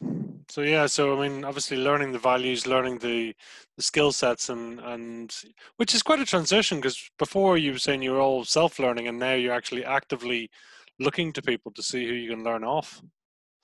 Yeah. I'm still self-learning. I'm not one of these people who talks the talk without walking the walk. I'm somebody who believes passionately in that, you know, if you're going to share knowledge, and you've got to have been there and done that, and walk the walk. And a lot of people share knowledge and theory and that sort of thing. And I remember from the school days doing doing sciences and stuff, and you had to hypothesize, and then you had to do tests and experiments and benchmarking to prove the theory. And that's something which, you know, I'm somebody who learns stuff and then puts it into action to really learn it. You know, it's only by taking that action do you really get to understand it. So like people like Richard Branson or whatever will say to you, you know, say yes and learn how to do it later.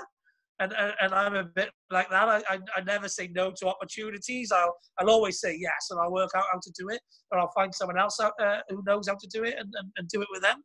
But yeah, you know, so I don't mind taking information off other people, but I will always test it as well, test the theory, and I'm not worried about, you know, not taking stuff off people as well, because I understand that we're all different and we all got different ways of doing things. So just because it works for someone else who's successful, don't mean that it would make me successful doing the same thing. I got to know myself, be in touch with myself, and realize what's going to work for me. Totally. Makes sense. Interestingly, I mean, hopefully it's sort of up to date now, but I mean, what would you say are your core values then? So my core values are, I love helping people. That's value number one. So I think you should treat people how you want to be treated. Yeah. And you should help people. You know, I'm a massive believer in sort of karma. What goes around comes around. I was brought up a Catholic, and I'm not really religious anymore, but I'm a bit spiritual, if you like. You know, I think, you know, if you do good to people, people will do good to you. If you look after people, it's going to come back in return. And it's definitely happened so many times in my life, especially, you know, I've been successful most of my life and always done good things for other people. But in my time of need, I had lots of people around me who've helped me, because, you know, what goes around comes around. And so I believe in just being a good person, helping people whenever possible. And, you know, traditional values, really. I'm quite traditionalist in a lot of my views, not in things like, you know, men and women and that, you know, that's got to modernize, but in, like, you know, respecting people, respecting your elders, you know, joining in together, being part of a team, just the things that make the human race, human people good, and the human race get along together better, like, you know. Yeah, absolutely makes sense. So that brings us more or less up to today, really, does it? Yeah, really. Yeah. So there's a few more things to my bounce back story, which are in my book. So people, I've got to work out how to publish it and where to publish it and all the rest of that at the moment. Mm-hmm. But I've helped a few other people along the way with the same sort of skills and strategies that I've been using. So as other people have come into my life that have needed the help, I've decided and started taking on them as projects as well, because maybe they haven't got the same experience that I've got. You know, there's maybe the same willpower, the same knowledge or whatever. So I've implemented the yellow post-it story to a friend of mine who phoned me out of the blue with a phone call that basically said, if I don't help him, he's not going to be around on this planet much longer. So I took on board an old friend of mine that I'd lost a bit of touch with, give him a place to live and a place to stay and clean himself up and all that sort of thing. And then I got him to do the yellow post-it strategy and a bit of personal development and motivation and whatever as well. So, you know, I love helping people. And if I've got a method or a technique which I can use to help people when they're down, help bring them back, then I think that's my wider purpose in life. Wow, okay. It's great. There's some really strong values there, which is you obviously get a lot out of giving. Yeah. I think so. I've realised I'm not massively materialistic, which is another reason why maybe me and my ex didn't get on so well at the end. But I like experiences, and I like people, and I like experiences with people. And what I've realised is a lot of people are out there striving for success, wealth, success, money, success, so that they can buy shiny things. But ultimately, those shiny things will lose their shine after a while. You get a bigger house, a bigger car, a bigger yacht or whatever. But after a while, you start losing the buzz of getting those things. So what happens then is entrepreneurs then become philanthropists, and they start giving back because that's the only real way that they can get buzz. So what I've realised is, while I'm on my journey to build a billions, just become a philanthropist and just start helping people now. That way then I get a lifelong satisfaction of helping people rather than just do it later on. And if I can build my billions along the way, then great. But if not, I'm wealthy in people and experience. And ultimately, that's far more important to me than things. Makes sense. It's, yeah, I mean, I was going to say that because, I mean, what for you is the definition of success then? Yeah, so if I won the lottery tomorrow, I'd probably find a way of putting a fund together, which I could help start, like kids who want to get into business, so I can help them and advise them, give them all my information and help them on their journey and be a mentor to them. I'd probably do something like that. And if I can develop programs and skills to help people get over their hiccups in life, whatever they may be, then I'd love to do that too. So if I ever win the lottery, that's what I'm going to do with it. I'm going to use the money to help other people. And if I can become a best-selling author and global speaker and a well-known poet and all the things I do in order to become well-known, in order to try and get to a stage where I can help more people, if all of those things come off and I get to a point where I can be financially successful, then I can use that financial success to, along with my knowledge and experience, to become properly wealthy in life by helping as many people on the planet and supporting as many people on the planet and being connected to as many people on the planet as I possibly can be. Makes sense. Just curiosity, I'll take you back a wee bit. I mean, you talked there at one point, in the sort of hierarchy in the sales, is you talked about being a player. I think it was being a player and a manager, if I remember rightly. Yeah, and a player manager, both, So what's a player in that instance? Well, a player is, somebody who's just doing sales and not managing really, so like a player manager in a football team would be somebody who's coaching and managing. So a lot of people go into management because they're not very good at sales, or they're bored of sales, or they're burnt out and they don't want to keep selling. So that's why a lot of people will go into management. But I loved selling. I still love it now. It's a passion of mine. I love the buzz of making a sale. And so when I got into management, it's because I wanted to progress my career and progress my earnings, but it was never because of a lack of love of sales or selling. So I maintained the player manager status. One of my all-time heroes growing up as a kid was Kenny Dalglish. And he was a player manager for Liverpool when he first started, and we won a lot of stuff. And so, I thought, well, yeah, I don't need to hang up my boots. I can still play. I can still sell and become still be a good salesperson. But whilst I'm helping other people on their journey to being good salespeople as well. So I was one of the 2 top sellers in the company for 10 years, whilst running this corporate sales team for 8 of those 10 years. And I was managing the reseller channel for 6 of the 10 years as well.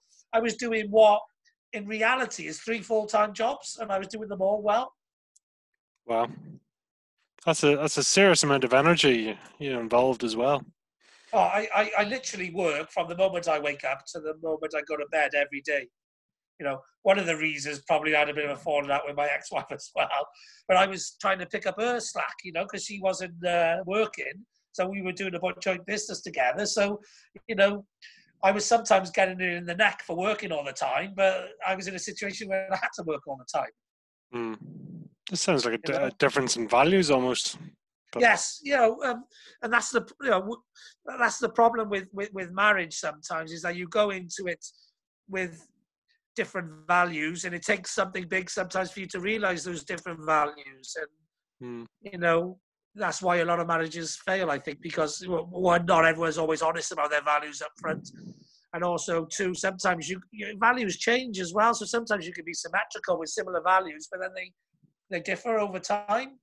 So, it's one of those things at the end of the day. But, you can't hold yourself to blame for when these things happen, especially if to me, you should never just give up on something. You know what I mean? And I just never give up on something. You should always try your best. But sooner or later, you also only got one life. You know what I mean? So you can't, I always used to say if the bad days outweigh the good, then it's time to move on. You know what I mean? Because you only got one life. Absolutely. And you used the term there, it's live life with no regrets. And ironically, it's a saying that's on my father's headstone.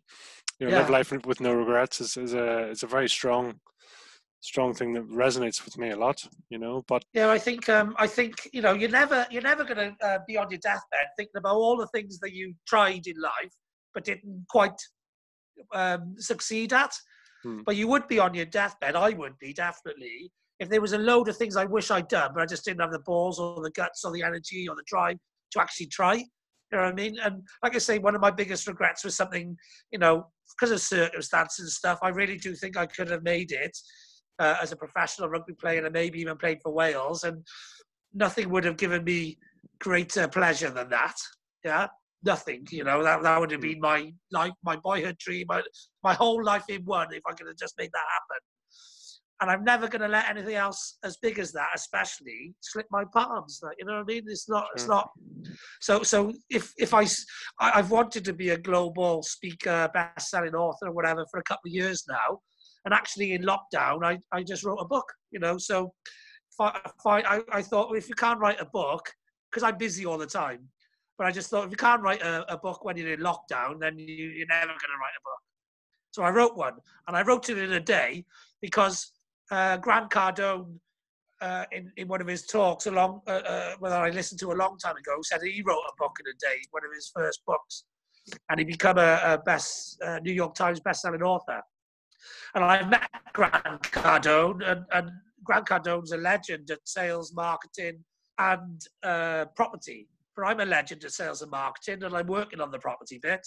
So, if he could do something, I can do it. And that's what the biggest inspiration I got off Grant Cardone is, I know the same stuff he does.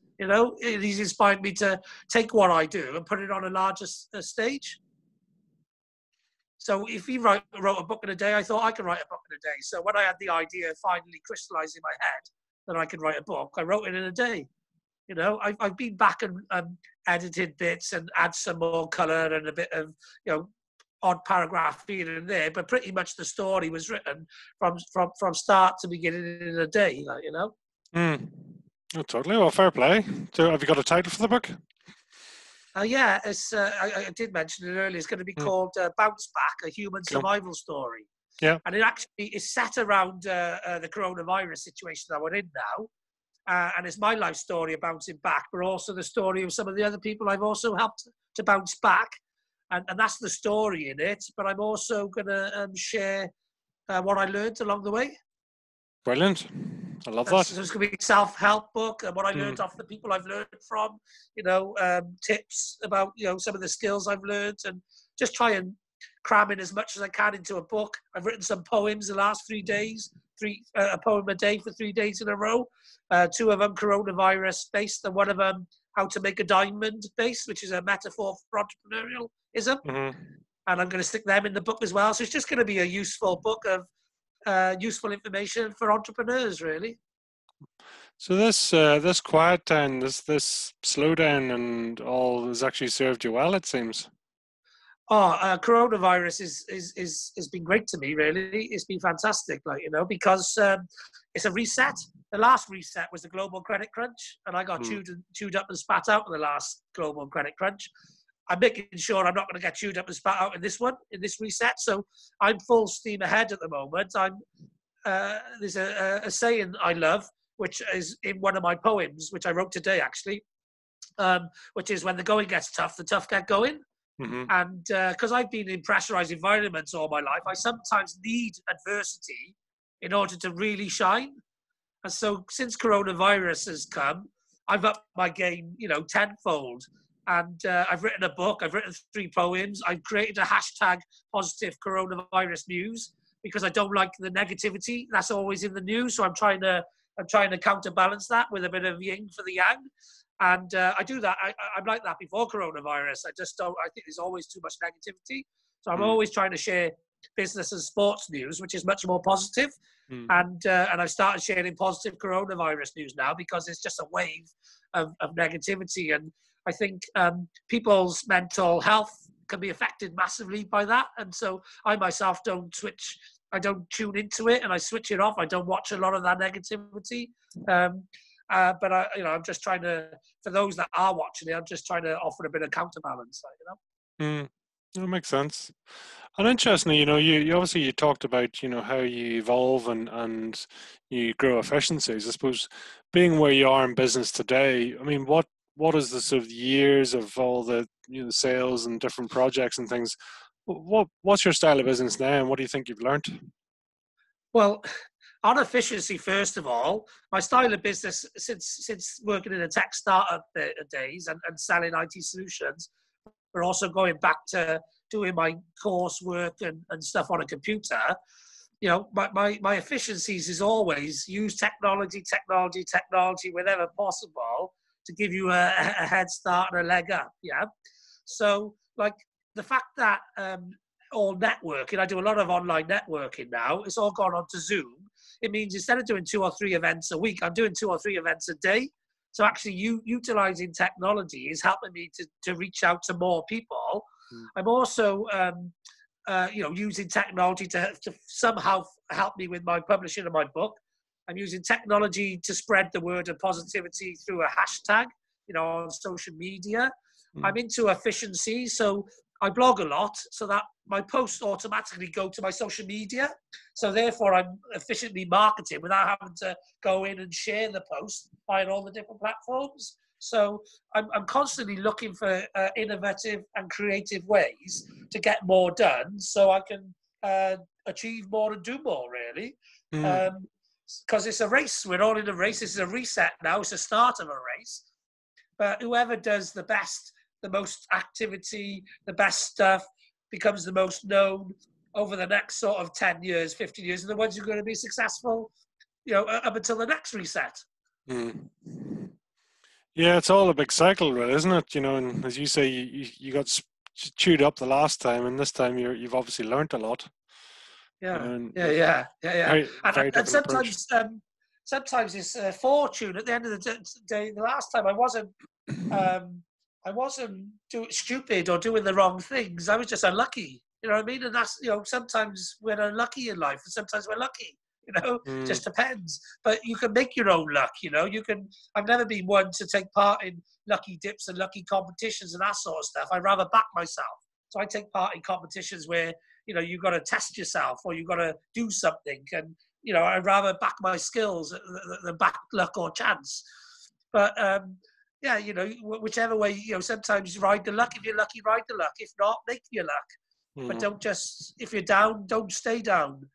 And if things are going well, don't get complacent because they can easily go down again, so you just got to keep at it, Sure. Well, just out of interest, what advice would you have for your younger self? I suppose there 15, 16 was a key thing. What would you be saying to you now? I don't know, actually. It's an interesting one because if I hadn't got into sales and entrepreneurialism, I think I would have ended up, in entrepreneurialism at some point. But I was good academically. And at some point a while back, I was thinking, would it be nice if I'd become a lawyer? Because a lawyer is a salesperson that gets paid well. Yeah, because they're either selling the guilt or the innocence of someone. And I love negotiating and debating and arguing and that sort of stuff. And I love, proving the case that we're the best against the others, so proving the case. And so I would have loved to be a lawyer in another life, but I love being an entrepreneur. I love doing what I'm doing. I love all of that. So, so I'm probably, secretly glad that I did go down the sales route and not go to university and all of that. I'm gutted, I didn't pursue my rugby career. And I was the fastest boy in junior school and one of the 3 fastest boys in high school. And I used to play number 8, and the other 2 fastest boys were the 2 wingers in the rugby team. So, I probably regret the fact that I didn't carry on, using my speed and running. What else would I tell myself? I tell myself not to get into a 6.25% mortgage and hold off for a bit. I tell myself to when I was earning the money and that, and put a bit aside so that I could have done the Debenhams deal and the stocking of the product for the Towie girls, bits like that, but I don't have many regrets because I live a life with no regrets. Mm. No, absolutely. That's great. It's a really inspiring sort of journey. Just out of interest, I mean, is there any particular holidays or parties that stand out for you? Because you mentioned obviously that was a big thing for you. Yeah, well, so I've been to Ibiza 5 times. I tend to go every 4 years. So since I've been split up with my ex-wife, and before that I went with her, and I'm due to do that again soon. So that might be on my radar soon. I seem to go every 4 years, and I've done since I was 18. I've recently, one of my yellow post-its, I always wanted to live in Penarth Marina. And I've recently just moved to Penarth Marina, so that was like a big yellow post-it that I ripped off. And so even under lockdown, some of my neighbours have been out having a drink in the sun, in their own garden. So I've been involved in a bit of that. So I met the neighbours. I'm out on my bike and I'm exercising in the house regularly. So I'm probably out more now than I was under lockdown because I'm using my hour a day to get out on the bike. In Penarth Marina, there's a bay, there's a barrage. You have a look at it online, Cardiff Bay and Penarth Marina. And basically there's like a big cycle route. I think it's either 6K or 10K, something like that. So I'm riding that every sort of hour, so for an hour a day. So I'm getting out, I'm getting physically fit because, there's a virus going. If I catch it, I want to beat it, I've beaten loads of viruses anyway, and I got quite a good immune system. Like I said, I never used to have much time off work. I've never really taken much medication. I've always used the power of the mind and natural remedies. So if I'm feeling down, I would get out in the sun or do some exercise, ride a bike. If I've got pains or aches or whatever, I might have some comfort food or whatever. I've never been one for taking medication, and I'm one that believes in the power of the mind. And so, yeah, and that's why I share positivity. I'm trying to help other people with their mental health. My mate who I helped bounce back in his life, he was in a bad state, on drugs, on the street, suffering with his mental health. Now, he's taking loads of medication and everything. I got him off the street. I got him off drugs. I got him off most of his medication. We're now partners in business together. There's ways of doing the stuff, and the brain is the most powerful tool that we've got. So get your brain right, and the rest will follow. Wow, that is powerful. That's really something else. Just out of curiosity, then, I mean, again, if you were to summarize Fire in the Belly in one or a few words, what would that be for you then? Well, I think it's chase your passion and have no regrets. Do what you love. I love it. I love it. That's why the fire in the belly is, go and do what you love. Don't listen to the people who say you can't, because you can. Absolutely. Mike, that's been really insightful. So tell me, how can people get a hold of you? Who you best serving? What's the go-to point here? So they can visit me on my website, which is mikearmstrong.me. There's coaching and mentoring available via there. Plus, there's lots of my news and information, and there's some online products and services. They can ring me. My number's 07960 872 549, and that's in the UK, which is 0044. So you can ring me and have a chat. I like to network, so we can just have a chat, see if we can collaborate on something or how I can help you. I'm on LinkedIn under Mike Armstrong and Michael Armstrong. I'm on Twitter and Facebook under both Mike Armstrong and Michael Armstrong. I've got an online marketing brand in Wales called Welsh Biz. You can find me on there. I've got a website called marketing.wales. I've got a company website called maconsultancycardiff.com. You can do a Google search for hashtag Mike Armstrong quotes or hashtag positive coronavirus. You can download my book soon once I get it somewhere which you can download, probably on Amazon. I've got a few podcasts and YouTube channels. You can pretty much catch me anywhere. I'm in the world of digital marketing, and I have multiple accounts and multiple pages and multiple groups. So connect with me. However you want to connect with me, connect with me. If you want some free sales and marketing help or advice, I'm willing to offer that for you.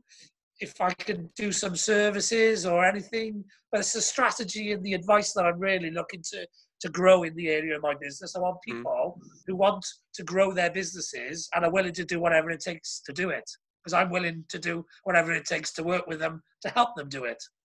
Sure. All right. That's a serious social media list you have going on. So, Yeah. I didn't really cover half of it. I only covered the top ones, like, you know. no, it's great. Listen, I mean, there's so much great information there. No doubt, there's a lot of people there will, one, your journey and your drive and your passion, which really shines through. No regrets. Again, like I say, it's something that resonates really strongly with me. I love there. There's so many things. It's just again to see that entrepreneurship from such an early age and passion and drive and energy. It's wow. It's really powerful. So. One of the key things which I would say is people don't know what they don't know. Okay, so you should always be willing to learn. Plus, I've been part of a journey which grew a team from 300 grand to 5.7 million. Most businesses never get above 1 million. At the same time, I was part of a company that grew to 25 million turnover in 10 years. They're now turning over 125 million turnover in 10 countries. 8 years later, so in 18 years, I've been part of something that most people never see and never experience. As well as that, I used to deal with 10 million plus turnover companies, and I used to go in and offer them solutions and find out how their business works. Yeah. I also used to manage a reseller affiliate channel, which was entrepreneurial people that was succeeding very well in business. I've learned a lot from a lot of people, and I've experienced a lot. And people don't know what they don't know, but if they speak to me, I can give them some idea of some of the stuff they don't know. And then I can help them out with understanding and knowing what they don't know. And so, what I would say is if you're a business that has ambition to grow way beyond where you're at the moment, and you want to learn from someone else who's learned, how to do that and some of the growing pains, how to deal with them and that sort of thing, then that's really, who I need to be speaking with. Wow. There's so much good information there and so much you can do to help. It's awesome. So your main point of contact there is the mikearmstrong.me, and then obviously all your key channels there, obviously your Facebook. Yeah, mikearmstrong.me or maconsultancycardiff.com, my two main websites. I got a few other websites. I got 333websites.co.uk, marketing.wales. I got a free online website builder for people who want to build a website and can't afford me to build it for them. I got all sorts of stuff going on. But if you search for Mike Armstrong or Michael Armstrong, especially Cardiff or Wales, I'll come up at the top of the search engines and, get in touch with me, email me, maconsultancy1@gmail.com, ring me, connect however you want to connect, and let's start a relationship together. Beautiful. Mike, listen, genuinely, thank you so much for sharing your story, and we look forward to hearing lots more from you in the future. So thank you again. Brilliant, and thank you very much for your time and for putting on such a great podcast. Thank you.